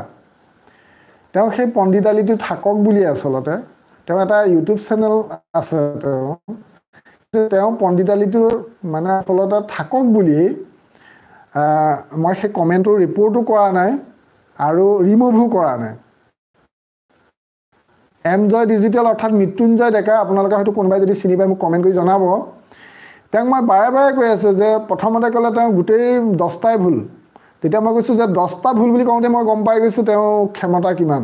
তেওঁ কিমান বুজি পায় মই সেইটো তেতিয়াই বুজি পালোঁ তেওঁ 10টাই আচলতে 10টাই ভুল বুলি তেওঁ মানে ঘোষণা কৰিছে বুজি পালে তাৰপিছত তেওঁ কমেণ্ট দিছে আপোনালোকে সেই ভিডিঅ'টোত কমেণ্টটো দেখিবগৈ তাত তেওঁ আচলতে কমেণ্ট কৰিলে পিছত যে তেওঁ প্ৰথম ভিডিঅ'টো হেনো প্ৰথম প্ৰশ্নটো চাই হেনো ভুল পাই পেলাই তেওঁ হেনো মানে গোটেইখিনি ভুল বুলি ভাবি ল'লে সেইটোকে প্ৰকাশ কৰিছে আপোনালোকে কমেণ্টবোৰ দেখিব মৃত্যুঞ্জয় ডেকাৰ কমেণ্টবিলাক দেখিব আচলতে মৃত্যুঞ্জয় ডেকাই কি কমেণ্ট দিয়ে আৰু এতিয়া মই গম পাইছোঁ যে মৃত্যুঞ্জয় ডেকাই হয়তো আগতেও তেওঁলোকে মানে নাম সলাই মোৰ ইয়াত কমেণ্ট কৰি থাকে মৃত্যুঞ্জয় ডেকাই হয়তো কমেণ্ট কৰি থাকে আৰু মই তেওঁক কৈছোঁ যে তুমিতো এইটো ভুল ধৰিবলৈ তোমাৰ ক্ষমতা নাই তোমাক পঢ়োৱা শিক্ষকক সোধা I know who is he wanted এই বাক্যটো মই দৃঢ়তাৰে কৈছোঁ আৰু আচলতে মই এই প্ৰশ্নখিনি নিৰ্বাচন কৰিছোঁ আপোনালোকে হয়তো সেইবোৰ কিতাপ বহুতে কোনোবাই দেখিব পাৰে কোনোবাই নাপাব পাৰে মই যথেষ্ট কিতাপ কিনো আৰু যথেষ্ট ভাল ইংৰাজীত বহুত ডিগ্ৰী থকা লোকৰ গ্ৰন্থৰ পৰা সেইবিলাক মই সংগ্ৰহ কৰিছোঁ গতিকে সেই কিতাপখনৰ পৃষ্ঠা এটা পঢ়িবলৈ মৃত্যুঞ্জয় ডেকাৰ মানে মগজুৰ ক্ষমতা নাই তেওঁ এইটো কি ভুল ধৰিব তেওঁক সেইকাৰণে কৈছে যে তুমি আৰু তোমাৰখিনি ইমান ক্ষমতা নাই তুমি এইখিনি বুজি নোপোৱা তোমাক পঢ়োৱা শিক্ষকক সুধিবা আৰু গতিকে আপোনালোকক মই ক'ব লগা হৈছে কাৰণ এনে আছাম মানুহে আচলতে মোৰ চেনেলত মানে বহুত মানে লেতেৰা শব্দ কৰি কমেণ্ট কৰি থাকে আৰু আগতে এজন ওলাইছিলে জ্ঞানৰ পোহৰ কিন্তু আপোনালোকক মই এটা ক্লিয়াৰ কৰি দিছোঁ জ্ঞানৰ পোহৰ বুলি এটা ইউটিউব চেনেল আছে অসমীয়াত লিখে চেনেলটো কিন্তু সেইজন নহয় আকৌ দেই সেই কথাটো আপোনালোকে ভুল নুবুজিব জ্ঞানৰ পোহৰ বুলি এটা মানে ভাল চেনেল আছে সেইটো অসমীয়াত লিখে জ্ঞানৰ পোহৰ তাৰপৰা ইয়াতে এজনে কমেণ্ট কৰিছিলে মাজতে এজনে মানে সেইটো ইংৰাজীত লিখে জ্ঞানৰ পোহৰটো মানে অসমীয়া আখৰত নহয় সেইজন জ্ঞানৰ পোহৰহে আপোনালোকে গম পাই লাইভ চাই থকা সেইজনো তেওঁলোকে আচলতে গন্ধগোলীয়া তাৰপিছত আজিকালি গন্ধগোলটো কমিছেগৈ বাৰু ইমান লাইভত নাহে কিন্তু মই মৃত্যুঞ্জয় ডেকাই আজি আপোনালোকে মোৰ ইংৰাজী ভিডিঅ'টো কমেণ্টটো চাব মৃত্যুঞ্জয় ডেকাই মানে MG ডিজিটেল নাম লৈ পেলাই আপোনালোকে তেওঁ চেনেলটো চোৱাৰ কোনো প্ৰয়োজন নাই সেইটো চেনেলে যে কিবা জ্ঞান দিব পাৰিব আপোনালোকে নাভাবিব তেওঁ কেইজন ছাবস্ক্ৰাইবাৰ আছে সেইটো হাইড কৰি থৈছে আৰু তেওঁৰ পৰা কিবা আপোনালোকে শিকিব পাৰিম তেওঁ চেনেল চোৱাৰ দৰকাৰ নাই কিন্তু আপোনালোকে তেওঁ মোৰ ভিডিঅ'ত কি কমেণ্ট কৰিছে বৰ বেছি বয়সৰ ল'ৰা নহয় সৰু ল'ৰা তেওঁ নিচিনা ল'ৰাক মই পঢ়ুৱাই বহুতক পাছ কৰালোঁ তেওঁ বয়সৰ ল'ৰাই তাৰপিছত মই এখানে ক'ব বিচাৰিছোঁ আপোনালোকে মোৰ ইংৰাজী ভিডিঅ'টোত কমেণ্টত চাব মৃত্যুঞ্জয় ডেকাৰ যিবিলাক শব্দ প্ৰয়োগ কৰিছে গৌতম শইকীয়া লিখিছে জ্ঞানৰ পোহৰ চেনেলটো ভাল মানে জ্ঞানৰ পোহৰ এই অসমীয়াত যিটো থাকে জ্ঞানৰ পোহৰ মই আচলতে সেই চেনেলটো কোৱা নাই এজনে আকৌ ইংৰাজীত লিখে মানে জ্ঞানৰ পোহৰ সেই নামটো অনুকৰণ কৰিছে মানে বা যেই নহওক আপোনালোকে কমেণ্টটো চাব তাত এই যে আজিকালি ফটো আমি কিছুমানে কয় ইয়াতে সমুদ্ৰ লৰাই কৈছে মৃত্যুঞ্জয় ডেকা তুমি যদি মনে মনে চাই আছা দেন মোৰ ফালৰ পৰা তোমাৰ দুগালত দুটা চৰ মাৰিছোঁ কাৰণ তুমি আমাৰ টাইম লছ কৰি আছা আচলতে এইবিলাকক আচলতে গুৰুত্ব দিয়াৰ কাৰণে আচলতে তেওঁ মোক ইয়াত কমেণ্ট কৰা এটাই উদ্দেশ্য আছে মই জানো তেওঁ আচলতে মোৰ 10টা প্ৰশ্নৰ ভুল ধৰিব পৰা তেওঁ ক্ষমতা নাই মানে সেইকণ ক্ষমতা নাইও মানে আৰু মই এখন বিখ্যাত গ্ৰন্থৰ পৰা মানে এখন বিশ্বাসযোগ্য গ্ৰন্থৰ পৰা মই সেই কুৱেশ্যনকেইটা চিলেক্ট কৰিছোঁ গতিকে তেওঁ আচলতে মই সেইটো দৃঢ়তাৰে ক'ব পাৰোঁ সেইকেইটা যে শুদ্ধ কেতিয়াবা লাইভত কিবা কুৱেশ্যন আনচাৰ কিবা হৈছে তেতিয়া উত্তৰটো দিব পাৰে যে এইটো এনেকুৱাই হ'ব পাৰে কিন্তু ইংৰাজীৰ যিটো মই 10টা ইনকাৰেক্ট চেণ্টেঞ্চ দিছোঁ তাত ভুল ধৰা সেইটো পণ্ডিতালী সেই মৃত্যুঞ্জয় ডেকাৰ নাই মানে এইটো মৃত্যুঞ্জয় ডেকা আছে মোৰ কথা আলোচনা হৈ গ'ল নেকি মই চাবলৈ নাপালোঁ ঠিক আছে এতিয়া মই কৈ আছোঁ এয়া মই লাইভটো যিহেতু আপলোড কৰি দিম গতিকে মৃত্যুঞ্জয় ডেকাই চাই ল'ব সকলো মৃত্যুঞ্জয় ডেকাৰ কমেণ্ট দেখিছে এতিয়া কথাটো হ'ল যে যি মৃত্যুঞ্জয় ডেকাই শুনি ল'ব কথাটো যিহেতু এতিয়া কমেণ্ট দিছে আৰু মই কমেণ্টটো কৰিবলৈ বাধ্য হৈছোঁ আচলতে মই গণিতৰ ক্লাছত এইবিলাক আচলতে কমেণ্টত গুৰুত্ব দি পেলাই মানে তেওঁলোককহে মই গুৰুত্ব দিয়া হৈছে তাৰপিছত এতিয়া মৃত্যুঞ্জয় ডেকাই এটা কথা শুনি ল'ব যে তেওঁ যিটো 10টা প্ৰশ্ন ভুল বুলি ক'লে গতিকে ভুলটো তেওঁ প্ৰথমতে 10টাই ভুল আৰু পিছত গৈ পেলাই প্ৰথমটো ভুল বুলি ক'লে আৰু মই বাৰে বাৰে কৈছোঁ কোনটো শুদ্ধ কি হ'ব লাগে লিখি দিয়ক তেওঁ কিন্তু বাক্যটো লিখি নিদিলে মুঠতে এটা কথাই কয় যে মই ভুলটো মানি ল'ব লাগে আৰু তেওঁ ভুলটো ক'লেই মানি ল'ব লাগিব নেকি তেওঁ কৈ দিলে এতিয়া যদি কৈ দিয়ে যে আজি মই লাইভত কোৱা কথা আটাইবিলাক ভুল হয়নে মৃত্যুঞ্জয় ডেকাই যদি মোক কৈ দিয়ে যে আজি লাইভত কোৱা 2D আৰু 3D গোটেই টপিকটোৱেই ভুল তেতিয়া কৈ দিলেই হ'ব নেকি যুক্তিৰে ক'ব লাগিব তুমি ভুল লিখিছা তোমাৰ লাইনটো মই বাৰে বাৰে কমেণ্টত সুধি আছোঁ যে তুমি শুদ্ধ বাক্যটো লিখা হয় তুমি যদি কুৱেশ্যন 1 নম্বৰ কুৱেশ্যনটো তুমি ভুল পাইছা তুমি শুদ্ধ বাক্যটো লিখা আকৌ কেলৈ লিখিব পৰা নাই আৰু তোমাৰ নিচিনা মানুহে আচলতে টেট পৰীক্ষা দিয়াৰ তুমি যোগ্য নহয় আৰু তুমি যদি কেতিয়াবা টেট পৰীক্ষা দি পেলাই পাছো কৰা আচলতে সেইটো সেই বিদ্যালয়খন ধ্বংস হ'ব মই তোমাক কৈছোঁ কাৰণ মই বহুত ল'ৰা ছোৱালীক মই পঢ়ুৱালোঁ কিন্তু মই মোৰ জীৱনৰ অভিজ্ঞতাৰ পৰা কৈছোঁ যাৰ শিষ্টাচাৰ নাই মানে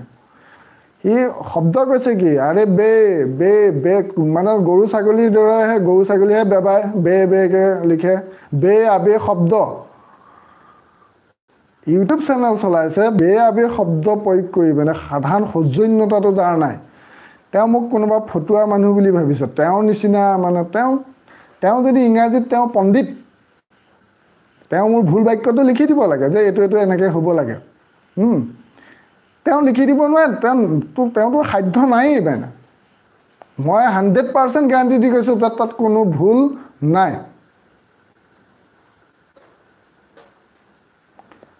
মৃত্যুঞ্জয় ডেকাই কৈছোঁ 2D 3D তুমি বা সেইবোৰ ভুল কৰা নাই তোমাক যে মই বাৰে বাৰে কৈ আছোঁ যে তুমি প্ৰথম বাক্যটো ভুল পাইছা শুদ্ধ বাক্যটো লিখি দিয়া এতিয়াও মই তোমাক সময় দিছোঁ তুমি লিখি দিয়া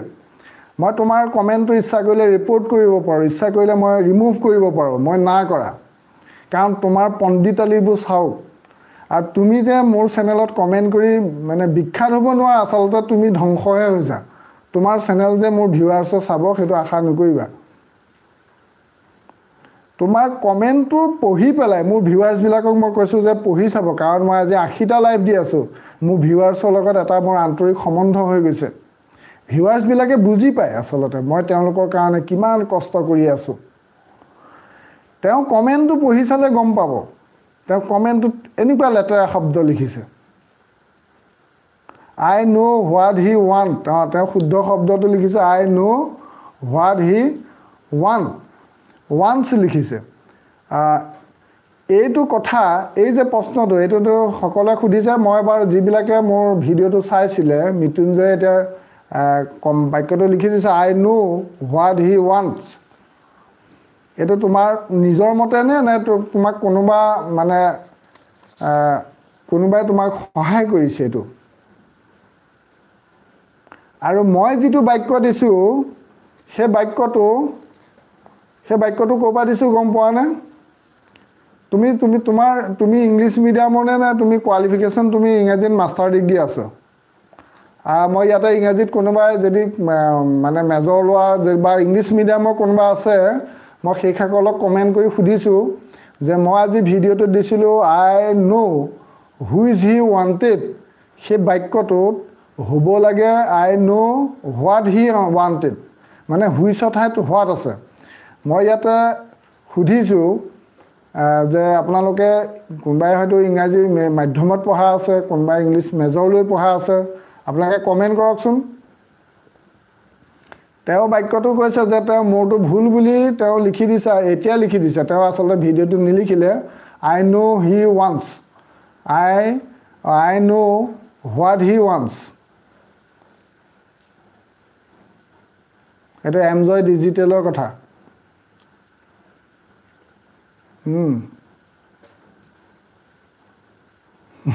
বিনুত টাইমে কৈছে এমজয় ডিজিটেলে ক'ৰ পৰা কৈছে এইটো কথা আৰু মই বাকিবিলাকক এটা খুদি আছো যে কোনবা যদি ইয়াতে প্ৰশ্নটো এটা কথা মই কৈ দিছো এমজয় ডিজিটেলে বাহনা কলেজৰ নিৰেন বৰুৱাৰ নাম শুনিছে নে ইংৰাজী বিভাগৰ অধ্যাপক যোৰহাট বাহনা কলেজৰ নিৰেন বৰুৱাৰ এবি ক্ৰিয়েটিভিটি লিখি দিছে I know what he wanted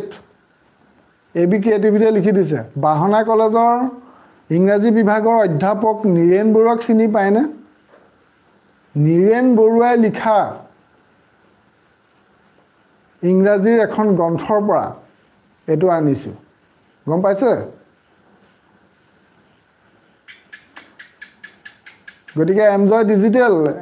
digital তাত ভুল ধৰিবলৈ আসলতে তোমাৰ ইংৰাজী বহুত শিকিব লাগিব কাৰণ ইংৰাজীটো ইমানে জটিল বিষয় আমিও শিকিহে থাকো আমি নজনাকৈ লোকক ভুল বুলি নকওঁ কাৰণ মই নিজে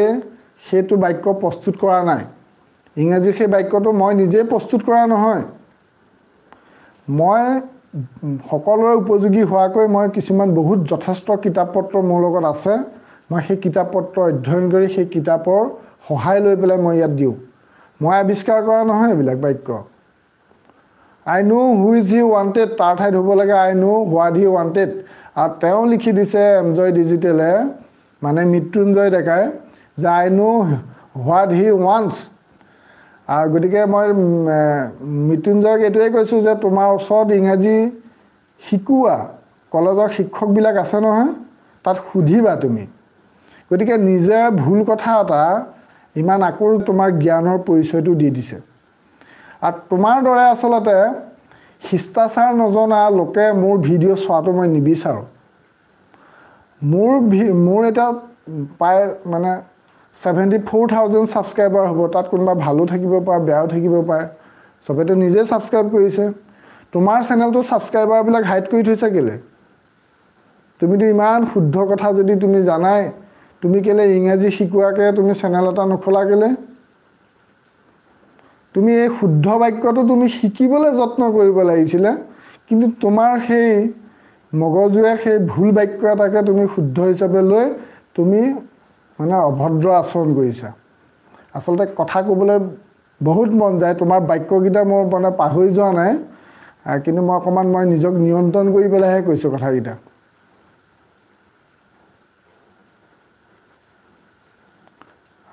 তাৰ পিছত আৰু কোনে কিবা কৈছে নেকি I know what he wanted এটো লতা নায়কে কৈছে গ্ৰন্থখনৰ নাম জনাব গ্ৰন্থখনৰ নাম জনাব লাগে তোমাক মই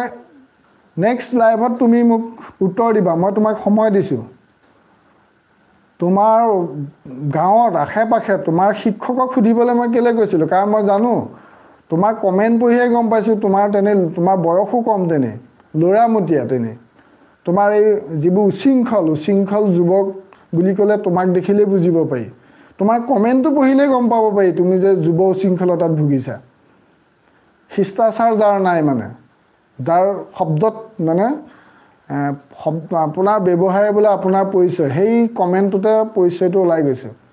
গতিকে কথাটো হ'ল যে মই তোমাক কৈছিলোঁ যে তোমাৰ সেইটো বিশ্লেষণ নাই, তোমাক পঢ়োৱা শিক্ষকক সুধিবা, সেই বাক্যটোৰ অবজেকশ্যন ধৰক, সেইটো মই মানি লওঁ। দৰকাৰ হ'লে মই সেই গ্ৰন্থখনৰ লেখকৰ লগত মই যোগাযোগ কৰি পেলাই তেওঁ পৰা মই কমেণ্ট আনিম। তোমাৰ শিক্ষকক সোধা,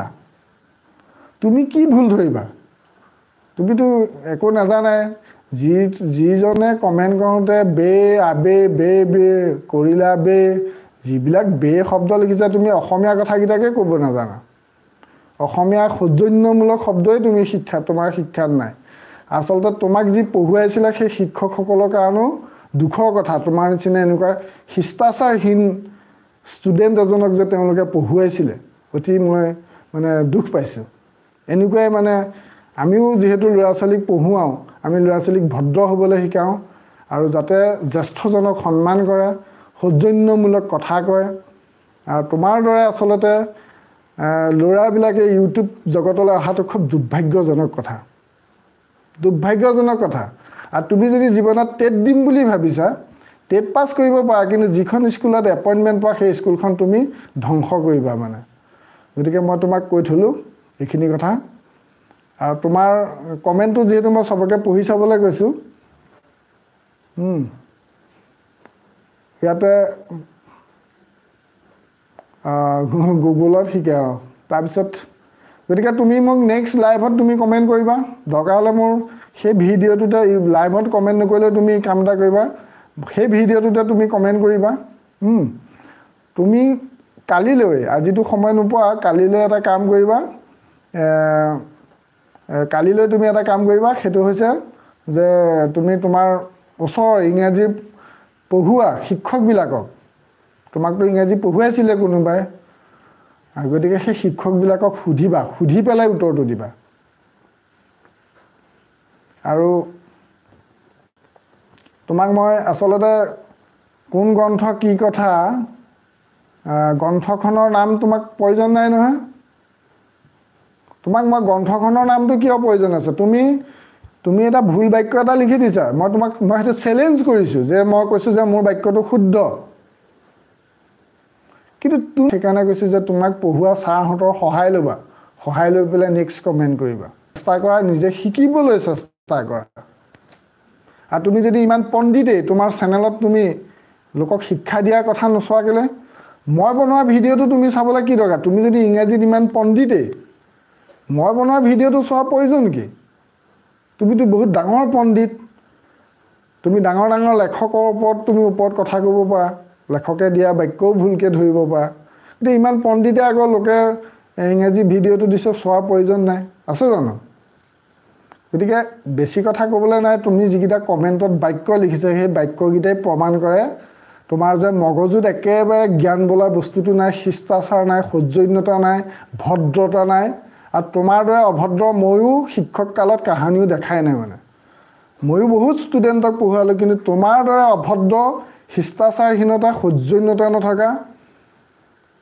মই এটা ষ্টুডেণ্ট দেখা নাই। আৰু যদি মোৰ ক্লাছত তেনেকুৱা এটা ষ্টুডেণ্ট থাকিলেহেঁতেন, সি স্কুলৰ পৰা আউট হৈ গ'লহেঁতেন, মোৰ ক্লাছৰ পৰা আউট হৈ গ'লহেঁতেন। মই তোমাক সিমানেই কৈছোঁ। আৰু তোমাৰ যদি মগজ আছে, মই কোৱা কথাকেইটাত বুজি পাবা।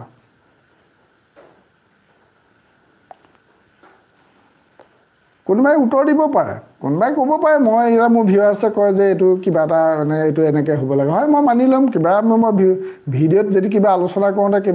কিতাপখনত ছপা ভুল থাকিব পাৰে, কিবা থাকিব পাৰে, এনেকুৱা তেনেকুৱা। কিন্তু তেওঁ যদি ভুল পাইছে, ভদ্ৰভাৱে লিখিব পাৰে যে এই বাক্যটো হ'ব। তেওঁ আৰু এতিয়া যি তেওঁ বাক্য লিখিছে, তেওঁ সেইটো ক'ত পালে বাৰু? তেওঁ লিখিছে আই ন' হোৱাট হি, মানে পাষ্ট টেন্সত নহয়, আচলতে ওৱান্স হ'ব লাগে তেওঁৰ মতে। তেওঁ ইংৰাজী মানে ইংৰাজী বিশেষজ্ঞ তেওঁ।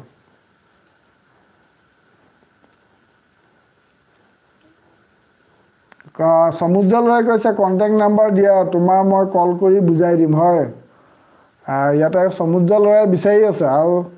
আসলতে মই ভাবিছোঁ মই বহুত কথা ক'লোঁ মোৰ কাৰণ ক'বলগীয়াত বাধ্যত পৰিছোঁ মানে কাৰণ আপোনালোকে গ্ৰামাৰ মই আজি ইংৰাজী গ্ৰামাৰ আচলতে ভিডিঅ'টো চালে গম পাব তাত যিটো কমেণ্ট দিছে মৃত্যুঞ্জয় ডেকাই সেই মৃত্যুঞ্জয় ডেকাৰ কমেণ্টটোত আচলতে মই মানে নক'লে নোহোৱা হৈছে মানে ক'বলৈ বাধ্য হৈছোঁ আৰু আচলতে মোৰ ভিউৱাৰ্ছবিলাকে ঠিককৈ এতিয়া মানে লাইভত লিখিব লাগে আচলতে তেওঁৰ কথা লিখিব লাগে এতিয়া লাইভত লিখিব লাগে তেওঁ গম পাই যাওক আফজাহ আলীয়ে কৈছে বেচেৰাই বহুত লাজ পাইছে আৰু নালাগে দিয়ক ছাৰ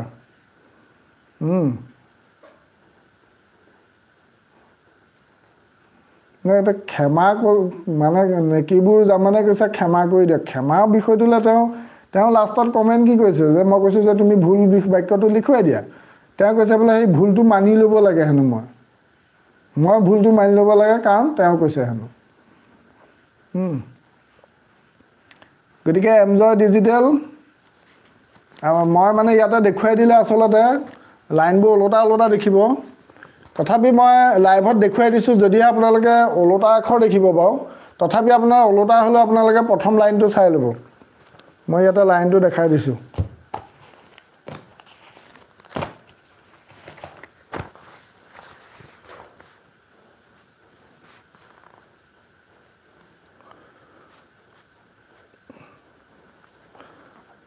আপোনালোকে হয়তো আখৰবিলাক ওলোটা দেখিব ওলোটা দেখিলেও আইডিয়া কৰিব পাৰিব কিতাপখন চাই লওক দেখিছেনে বা একেবাৰে প্ৰথম প্ৰশ্নটো কাৰেক্ট ইনকাৰেক্ট আছে কাৰেক্ট ইনকাৰেক্ট আছে হয়তো দেখিছে বহুতে আখৰবোৰ হয়তো ওলোটা দেখিব ওলোটা দেখিলেও এটা ধাৰণা কৰি ল'ব পাৰিব আপোনালোকে যে মোবাইলত দেখিছে যদি আপোনালোকে এই দাপোন এখনৰ সন্মুখলৈ নিয়ে তেতিয়া আপোনালোকে বাক্যটো ভালকৈ দেখিব দাপোন এখন সন্মুখলৈ যদি লৈ যায় তেতিয়া বাক্যটো ভালকৈ দেখিব দেখিছেনে যিসকলে ওলোটা দেখিছে সেইসকলে দাপোন এখনৰ সন্মুখত যদি এইটো চাই দিয়ে তেতিয়া দেখি যাব ওলোটাকৈ মানে দেখি গ'লে গোটেই বাক্যটো দেখিব এইটো মই দেখুৱাই দিলোঁ ডাইৰেক্ট মোৰ ওচৰত আছে সেইটো সুলেখা সমুজ্জ্বল ৰায়ে কৈছে তোৰ চেনেল ভিজিট কৰিবলৈ লাজ পাইছোঁ মই এনেকুৱা নেৰ' মাইণ্ডৰ মানুহৰ চেনেল ভিজিট নকৰোঁ মই আপোনালোকে দেখিলে নাই বাক্যটো দেখিছেনে নাই দেখিছোঁ ছাৰ মানে বাক্যটো আপোনালোকে ওলোটা দেখিব আৰু পিছত আপোনালোকে দৰকাৰ হ'লে লাইভটো মানে মই আপলোড কৰি দিম নহয় তেতিয়া আপোনালোকে দাপোনত চাব ভিডিঅ'টো ভালকৈ দেখিব তাৰপিছত কিৰণ দাসে কৈছে কথাটোক লৈ হতাশটো নহওঁ মানে এটা উশৃংখল যুৱ উশৃংখলতাত ভোগাৰ এটা উদাহৰণ মৃত্যুঞ্জয় ডেকা গতিকে সেই উশৃংখল এজন তেওঁক মই বুজাই দিছোঁ অন্ততঃ তেওঁ যদি অকণমানো জীৱনত পৰিৱৰ্তন হোৱাৰ হেঁপাহ আছে অন্ততঃ মোৰ কথাখিনিয়ে তেওঁক অকণমান সলনি হ'বলৈ শিকাব যিয়ে নহওক আচলতে মই আজি বহুস্থলকৰ ওপৰত ক'ম বুলি ভাবিছিলোঁ আৰু কালিলৈ লাইভত ক'ম আৰু কাৰণ আজি মোৰ যিটো মানে সকলোৱে বুজি পাইছে মই মোৰ ভিউৱাৰ্ছৰ কাৰণে মই যিখিনি কষ্ট কৰোঁ আচলতে যিটো মই কষ্ট কৰোঁ আৰু সেই কষ্টটো কৰাৰ পাছত স্বাভাৱিকতা আচলতে কোনোবাই এনেধৰণৰ কমেণ্ট ক'লে কিন্তু তেওঁক যেতিয়া তেওঁ কথাটো নকয়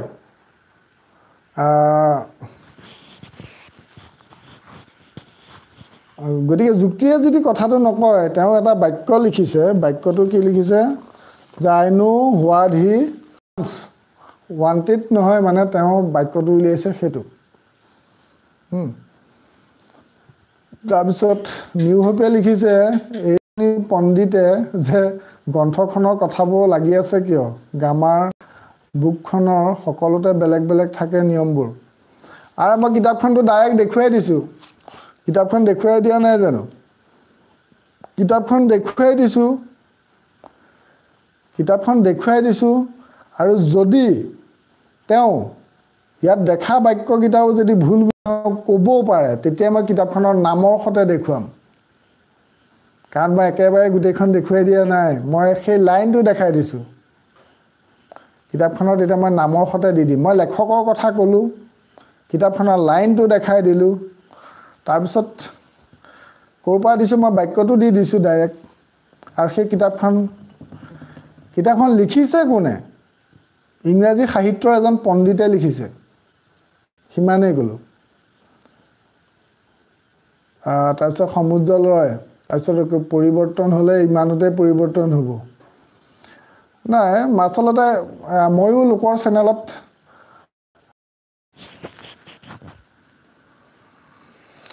গতিকে আজি অকণমান মানে এতিয়া অকণমান মানে হেৰি কৰিলোঁ হ'ব পাৰে কিতাপখন শুদ্ধ এমজয়ে লিখিছে কি হ'ব পাৰে কিতাপখন শুদ্ধ কিন্তু যিমানখিনি মোৰ এক্সপিৰিয়েঞ্চ তাৰ পৰা মোৰটো শুদ্ধ তোমাৰ এক্সপিৰিয়েঞ্চ মানে তুমি ইংলিছত মাষ্টাৰ ডিগ্ৰী কৰিলা নেকি বা কিবা কিতাপ পত্ৰ লিখিছা নেকি তুমি কেতিয়াবা যে তোমাৰ মতে ওৱান্স হ'ব লাগে নো I know what he once অৰ্থ বেলেগ বেলেগ অৰ্থত বেলেগ বেলেগ হ'ব পাৰে কিন্তু মই বাক্যটো দিছিলোঁ I know who is he wanted সেই বাক্যটোত ক'ত ভুল হৈ আছে হু ইজ হি ৱান্টছ বুলি ক'লেও বেলেগ এটা অৰ্থ বুজাব পাৰে সেইটো হ'ল বেলেগ কথা এইটো ট্ৰেন্সলেশ্যন নহয়তো জাষ্ট চেণ্টেন্সটো যে I know who is he wanted এই চেণ্টেন্সটো ক'ত ভুল হৈ আছে সেইটো দিয়া হৈছে তেওঁ মতে ভাবিছে তেওঁ মানে তেওঁটোৱে শুদ্ধ তেওঁ চাগে এতিয়া ইমানখিনি যদি জানে তেওঁৰ মতে যদি জানে তেতিয়াহ'লে তেওঁ যথেষ্ট তেওঁ হ'বও লাগিব তেওঁ কথাটো বাৰু শুনিবলৈকে অকণমান ধৈৰ্য থাকিব তেওঁ কমেণ্টত যিবিলাক বাক্য লিখিছে মোৰ অঞ্চলত থকা এটা অভদ্ৰ ল'ৰাইও তেনেকৈ নিলিখে এটা মানসিক ৰোগীয়েও তেনেকুৱা কথা নকয় মই সেইটোৱেই কৈছোঁ এমজয় মৃত্যুঞ্জয় ডেকা শুনিছা কথাটো যে তোমাৰ কথাটো শুদ্ধলেতো তুমি যুক্তিটো তোমাৰ কোনো গ্ৰহণেই নকৰে এইকাৰণেই যে তুমি কমেণ্টত যিবিলাক বাক্য লিখিছা এটা মানসিক ৰোগীয়েও তেনেকুৱা কথা নিলিখে গতিকে তাতেই তোমাৰ আচলতে পৰিচয় আৰু তোমাৰ চেনেলটোৱে যে কেতিয়াবা মনিটাইজেশ্যন হ'ব এইটো আশা নাই এই এনেকুৱা ঠেক মনোবৃত্তি লৈ পেলাই আৰু তোমাৰ নিচিনা আচলতে শিষ্টাচাৰ নজনাবিলাকে মোৰ লাইফ নেচালে ভাল পাওঁ বুজি পাইছে কথাটো যিবিলাকৰ শিষ্টাচাৰ নাই সেইসকলে আচলতে মোৰ নিচিনা মোৰ লাইফ চাব নালাগে মোৰ চেনেল চাব নালাগে বুজি পাইছা তাৰমানে মানসিক ৰোগী নহয় এইটো নহয় আচলতে ভালেতো নিলিখে তেনেকুৱা কমেণ্ট ব্ৰেইনৰ ডিফেক্ট থাকিলেও তেনেকুৱা কথা নিলিখে তোমাক মই সেইটো কৈছোঁ ভাল বয়াটো তোমাৰ নিচিনা অভদ্ৰামী কমেণ্ট নকৰেই মোৰ আগত মোৰ মুখৰ আগত নকৰেই কোনো আজিলৈকে মোৰ মুখৰ আগত অভদ্ৰামী বাক্য কৈ পোৱা নাই গতিকে ভাল মানুহেতো নকয় আৰু মানসিক ৰোগীয়ে ব্ৰেইনৰ গণ্ডগোল থকাটোও তেনেকৈ নিলিখে তুমি তাতকৈও নৰমত আছা তাতেই বুজিব লাগে তুমি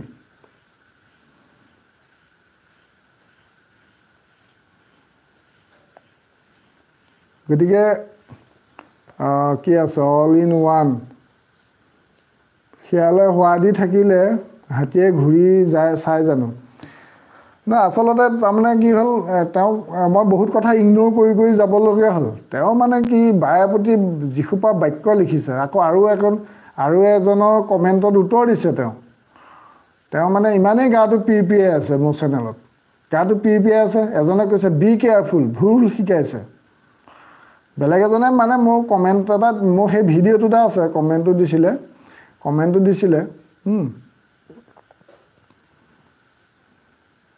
বে আবে একো বেয়া নহয় অসমীয়া অভিধানত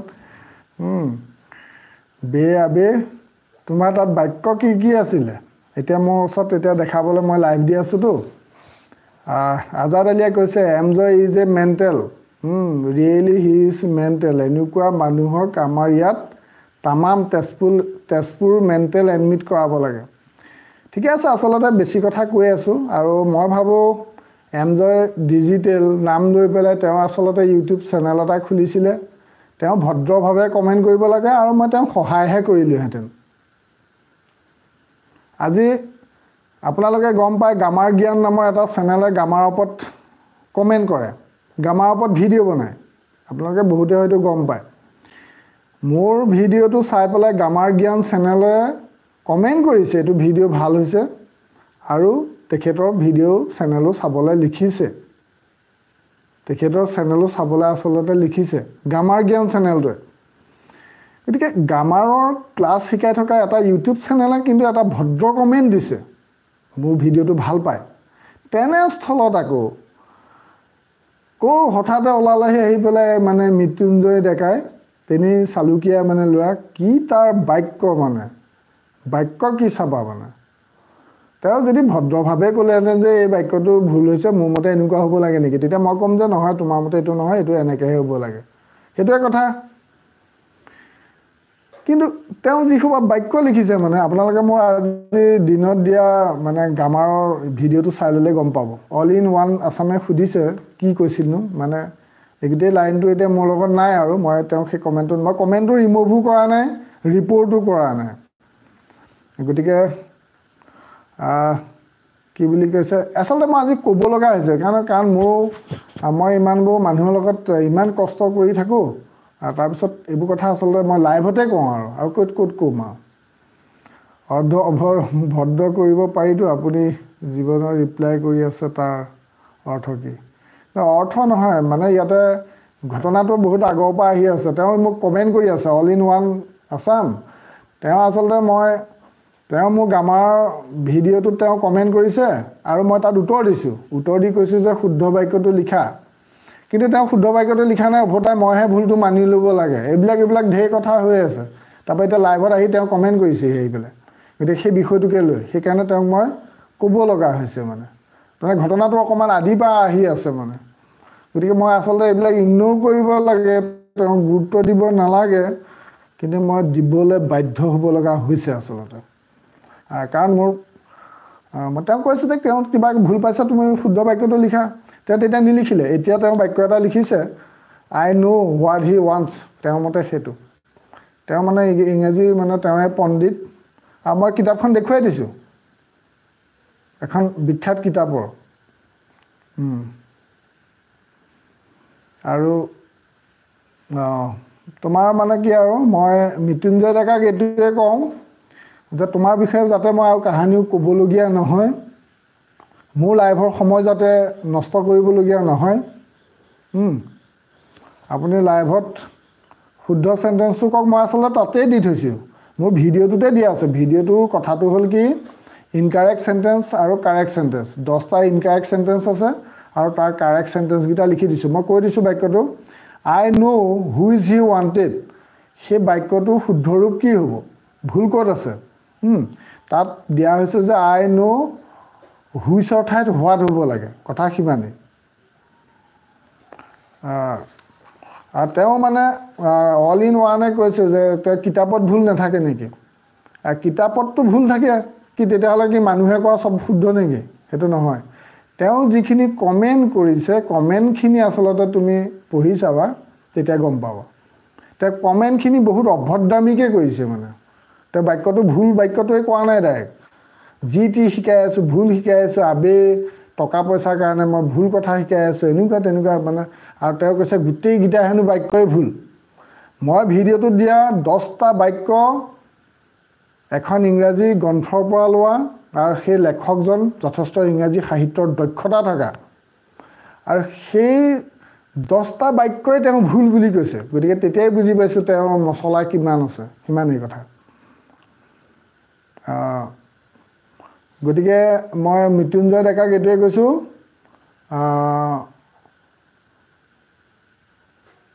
যাতে ভৱিষ্যতে মই তোমাৰ বিষয়ে লাইভত কৈ সময় নষ্ট কৰিবলগীয়া নহয় আৰু তোমাৰ নিচিনা শিষ্টাচাৰ নজনা লোকে আচলতে মোৰ লাইভ প্ৰগ্ৰেম বা মোৰ ভিডিঅ' নাচালে মই বেছি ভাল পাওঁ এইটোৱে মই লাষ্ট ক'লোঁ আৰু যিয়ে নহওক আপোনালোকে আজি বহুত সময় মই বেলেগ বেলেগ বেলেগ সময় আসলতে বহুত কথা ক'ব লগা হ'ল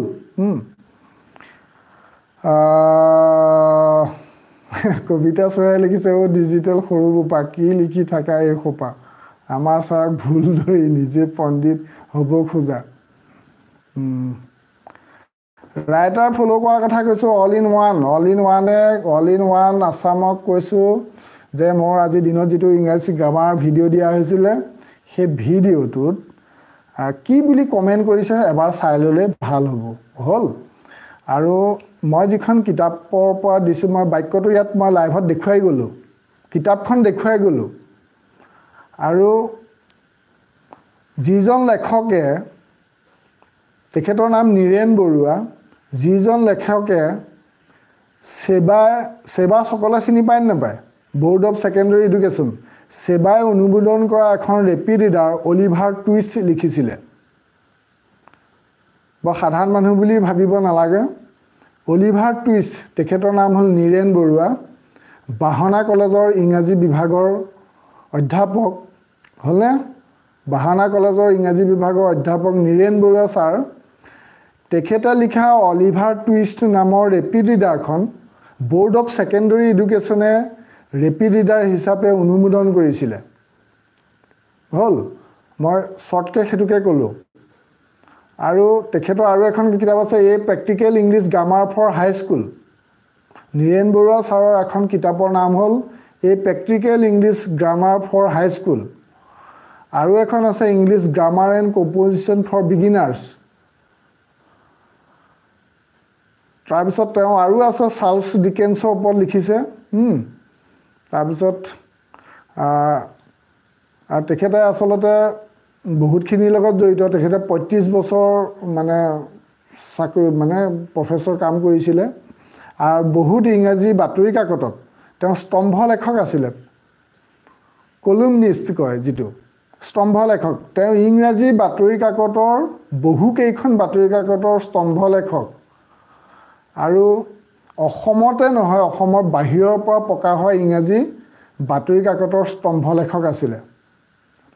যদি আপোনালোকে তেখেতৰ কথাখিনি চাব বিচাৰে এইখিনি চাই লওক তেখেতৰ বিষয়ে লিখা কথাখিনি চাই লওক অলপ ওলোটাকে দেখিব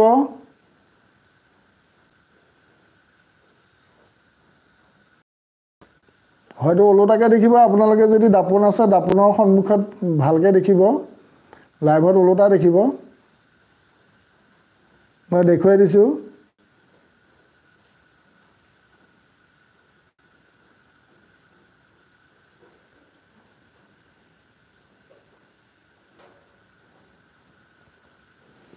হ'ব আপোনাৰ লাইভটো আপলোড কৰি থ'ম তাৰপিছত আপোনালোকে কি কি লিখা আছে তেখেতৰ বিষয়ে সেইখিনি চাই ল'ব মানে এই লাইভটো যিহেতু মই আপলোড কৰি দিম তাৰপিছত আপোনালোকে প্ৰয়োজন সাপেক্ষে মইতো ইয়াতে লাইনটো দেখালে ওলোটা আখৰ দেখিছে দাপোন এখনৰ সন্মুখত চাই ল'ব তেতিয়া ভালকৈ দেখি যাব ইমানে মই তেখেতৰ বিষয়ে বহুতখিনি কৈও দিলোঁ ডাইৰেক্ট চেণ্টেঞ্চটো দেখাই দিলোঁ আৰু তেখেতে অসমৰ বাহিৰৰ ইংৰাজী কাকতৰ স্তম্ভ লেখক আছিল গতিকে মৃত্যুঞ্জয় ডেকা কিমানৰ মানুহ দেখা গৈছে মানে তেওঁক যিকেইটা কমেণ্ট কৰিছে সেইকেইটা পঢ়িলেই বুজি পায় হ'ব বহুতখিনি কথা ক'লোঁ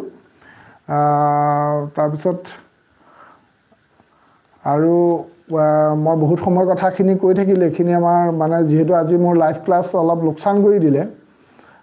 নিবিৰ ক্ৰিয়েশ্যনে কৈছে মূৰ্খৰ ওপৰত ধ্যান নিদিব আপোনাৰ কাম কৰি যাওক আৰু গতিকে মই ক'লোৱে যাতে ভৱিষ্যতে মৃত্যুঞ্জয় ডেকাৰ নাম মই ক'বলগীয়া নহয় মই সেইটোৱে আহ্বান জনাওঁ আৰু তেওঁ যাতে ভৱিষ্যতে মোৰ ভিডিঅ' নাচাওক মোৰ লাইভ নাচাব মোৰ চেনেল ছাবস্ক্ৰাইব নকৰিব এনেধৰণৰ শিষ্টাচাৰ নজনা লোকে মোৰ চেনেল চোৱাটো নিবিচাৰোঁ ভিডিঅ' চোৱাটো নিবিচাৰোঁ কমেণ্ট কৰাটো নিবিচাৰোঁ হ'ল গতিকে মই মানে এই মোৰ সেই ভিডিঅ'টো চাই ল'ব তেতিয়া গম পাব তেওঁ কমেণ্ট কি কৰিছে আচলতে মই তাক আজি আচলতে এটাৰ কাৰণে আচলতে মোৰ লাইভ ক্লাছটো বহুতখিনি লোকচান কৰিছে মই নেক্সট ডে এনেধৰণৰ লোকৰ কথা মই এইটোৱে শেষ ক'লোঁ আৰু এনেধৰণৰ লোকৰ কথা মই নকওঁ নেক্সট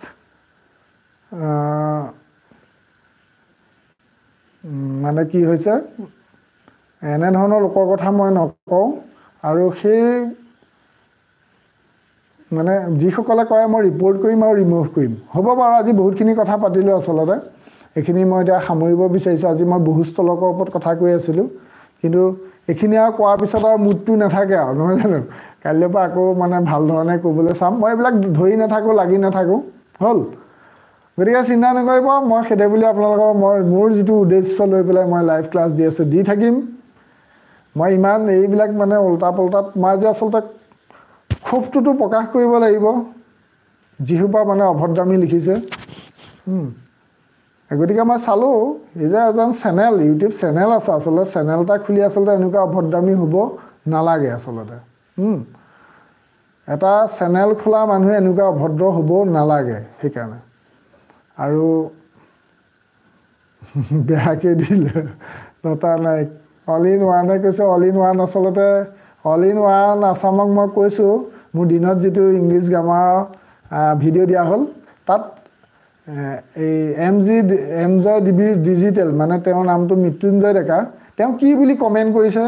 এবাৰ চাই ল'লে গম পোৱা যাব তাত কি বুলি কমেণ্ট কৰিছে কমেণ্টটো অভদ্ৰ মানে একদম কমেণ্টটোৱে পঢ়িব নোৱাৰি সেইটো কৈছোঁ মানে মই আজিকালি ইউটিউবত ভিডিঅ' চাই পেলাই কমেণ্ট কৰোঁতে তাত লিখাই থাকে মানে ৰেছপেক্টফুলি কমেণ্ট কৰিবৰ কাৰণে আজিকালি সেইটো লিখাই থাকে মানে এই অভদ্ৰ কিছুমানৰ কাৰণে মানে ইউটিউবে ব্যৱস্থা ল'ব লগা হৈছে তাতে দেখিয়ে দিয়ে নিউ হোপে লিখিছে এনেকৈ বিভ্ৰান্তিৰ সৃষ্টি কৰি সুস্থ পৰিৱেশ নষ্ট কৰাটো তেওঁৰ যুক্তি নাই নেক্সট টাইম তেওঁ নাহিলে ভাল পাম ঠিকে আছে নিউ হোপ এণ্ড বি তাৰপিছত তেওঁ যুক্তিয়ে কিবা কথা এটা ক'লেহেঁতেন তেতিয়া ভাল লাগিলেহেঁতেন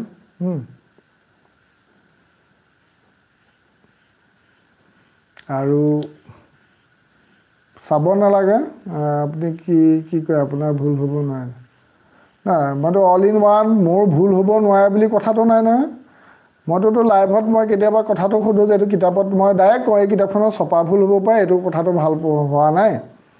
কিন্তু সেই চেণ্টেন্সটো অল ইন ওৱানে আচলতে কমেণ্টটো পঢ়া নাই অল ইন ওৱান আছামে আচলতে যদি এটা কথা লিখে যে এই বাক্যটো এনেকৈহে হ'ব লাগিছিলে এইটো অকণমান ভুল হৈছে নেকি এটা কমেণ্টটো কৰাৰ ভদ্ৰতা থাকে যদি বেয়া শব্দ প্ৰয়োগ কৰি পেলাই এটা কমেণ্ট দিয়ে অল ইন ওৱান আছামক সুধিছোঁ তেওঁ যদি এটা চেনেল হয় সেই চেনেলটোত বেয়া শব্দ প্ৰয়োগ কৰি কমেণ্ট কৰিব লাগিবনে নাই যুক্তিৰে কথাটো ক'ব লাগিব যে এই বাক্যটো এনেকৈ হ'ব লাগে বুলি সেইটোহে আচল কথা আচলতে অভদ্ৰামী কৰাটোহে আচল কথা ভুল শুদ্ধটো মেইন কথাটোলৈ যোৱাগেই নাই এই যিখিনি অভদ্ৰামী কৰিছে বাৰু যিয়ে নহওক বহুতখিনি কথা ক'লোঁ আপুনি হতাশ নহ'ব ছাৰ আপোনাক দেখিয়ে গম পাইছোঁ ৰকিবুল ইষ্টি এবি ক্ৰিয়েটিভিটি তাৰপিছত নিজে তাৰপিছত তেওঁ মানে তেওঁ আচলতে হেৰি হয় তেওঁ কমেণ্টটো পঢ়ি চাব আৰু বেন কৰিম তাক অল ইন ওৱান আছামে ঠিকেই কৈছে মোক ক'লে মই কমেণ্ট ৰিমুভ কৰিম আৰু বেন কৰিম তাক আচলতে মই মানে তাক কমেণ্টটোতো ৰিমুভ কৰি দিব পাৰি ৰিপৰ্ট কৰিব পাৰি আঁতৰাই দিব পাৰি চব কৰিব পাৰি কিন্তু পৰিচয়টো দাঙি ধৰিছোঁ কাৰণ সেয়া ইউটিউব চেনেল খুলিছে আৰু ভদ্ৰতা সেয়া মানে সেয়া কথা গতিকে মই সেইকাৰণে জনাই থাকোঁ যে মোৰ আচলতে এই এনেকুৱা শিষ্টাচাৰ নজনাবিলাকে মোক কমেণ্ট কৰিলে মই অসুবিধা পাওঁ মোৰ ভিডিঅ' নাচাব মোৰ চেনেল নাচাব মানে তেনেকুৱা অভদ্ৰ অশিষ্ট আৰু মানে যাৰ মোৰ যিহেতু চেনেলটোত মোটামুটি শিক্ষামূলক চেনেল এইটোত মই ফটুৱামি কিছুমান ইয়াত দিয়া চেনেল নহয় এইটো গতিকে শিক্ষামূলক চেনেল এটাত মই যিহেতু টেটৰ বা লগতে চেণ্ট্ৰেল টেটৰ আছাম টেটৰ এই বিষয়ে মই ইয়াত পাতোঁ তেনেকুৱা অভদ্ৰ মানুহে মোৰ চেনেলটো কেলৈ চাব লাগে কাৰণ এইটো টেট পৰীক্ষাটোত মানে টেট পৰীক্ষাটোতো পাছ কৰি পেলাই মানে শিক্ষক হ'ব যিহেতু কথা সিমানেই আৰু বহুত কথা ক'লোঁ আৰু নকওঁ কাইলৈৰ পৰা এইবোৰ কথা নাই গতিকে মই এইবোৰ কথা ধৰি থকা নাই আৰু মই সেই মৃত্যুঞ্জয় ডেকাক এইটোৱে কৈছোঁ তেওঁ সৰু ল'ৰা তেওঁ জীৱনৰ পৰা আচলতে বহুত শিকিবলৈ আছে আৰু তেওঁ আচলতে মোৰ চেনেলত কমেণ্ট কৰি এই নিবিড় ক্ৰিয়েশ্যনে ঠিকেই কৈছে আপোনাৰ পৰা পপুলাৰিটি বিচাৰিছে বাদ দিয়ক ছাৰ নহ'ব তাৰ চেনেল সবেই তাৰ মানে থপৰা চাবগৈ ভিউজ কেইটামানে বাঢ়িব গতিকে আচলতে হেৰি হয় এই কি বুলি কয় নাই কোনোবাই কৈছে অল ইন ওৱানে এইবোৰ শোভা নাপালেও ক'ব লাগিব মানুহৰ খং আৱেগ আছেতো ময়ো 80টাকে লাইভ দিছোঁ গতিকে মোক আচলতে কোনোবাই অভদ্ৰামী কৰিব আৰু মই নীৰৱে সহ্য কৰি থাকিম সেইটো নহয় আৰু সেইটো কথা সেইকাৰণে মই আচলতে অভদ্ৰ মানুহক চাবলৈ হাক দিছোঁ সিমানেই কথা কাৰণ মই ইউটিউব কৰিবলৈ চলি থকা নাই মই চৰকাৰী দৰমহা পোৱা মানুহ গতিকে মই ইউটিউবত সেই দেখিছে মানে মই হেনো পইচাৰ বাবে এইবিলাক মানে ভুল কথা শিকাই আছোঁ গতিকে পপুলাৰিটি বিচাৰতে তাৰ কথাটো হ'ল কি তাৰ চেনেলটো মানে তাত একো কাম নাইকিয়া চেনেল সেইটো গতিকে সি মানে কি হ'ল মোৰ ইয়াতে কমেণ্ট কৰি পেলাই উল্টা পুল্টা কৰি পেলাই সি নিজৰে এই নিবিকেশ্যনে ঠিকে লিখিছে ধেমাজিপা যদি পপুলাৰিটি বিচাৰিছে আৰু ইমানেই কথা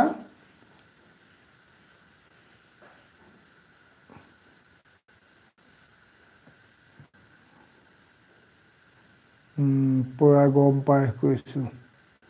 নিশ্চয় মই কাৰোবাৰ পৰা গম পাই গৈছোঁ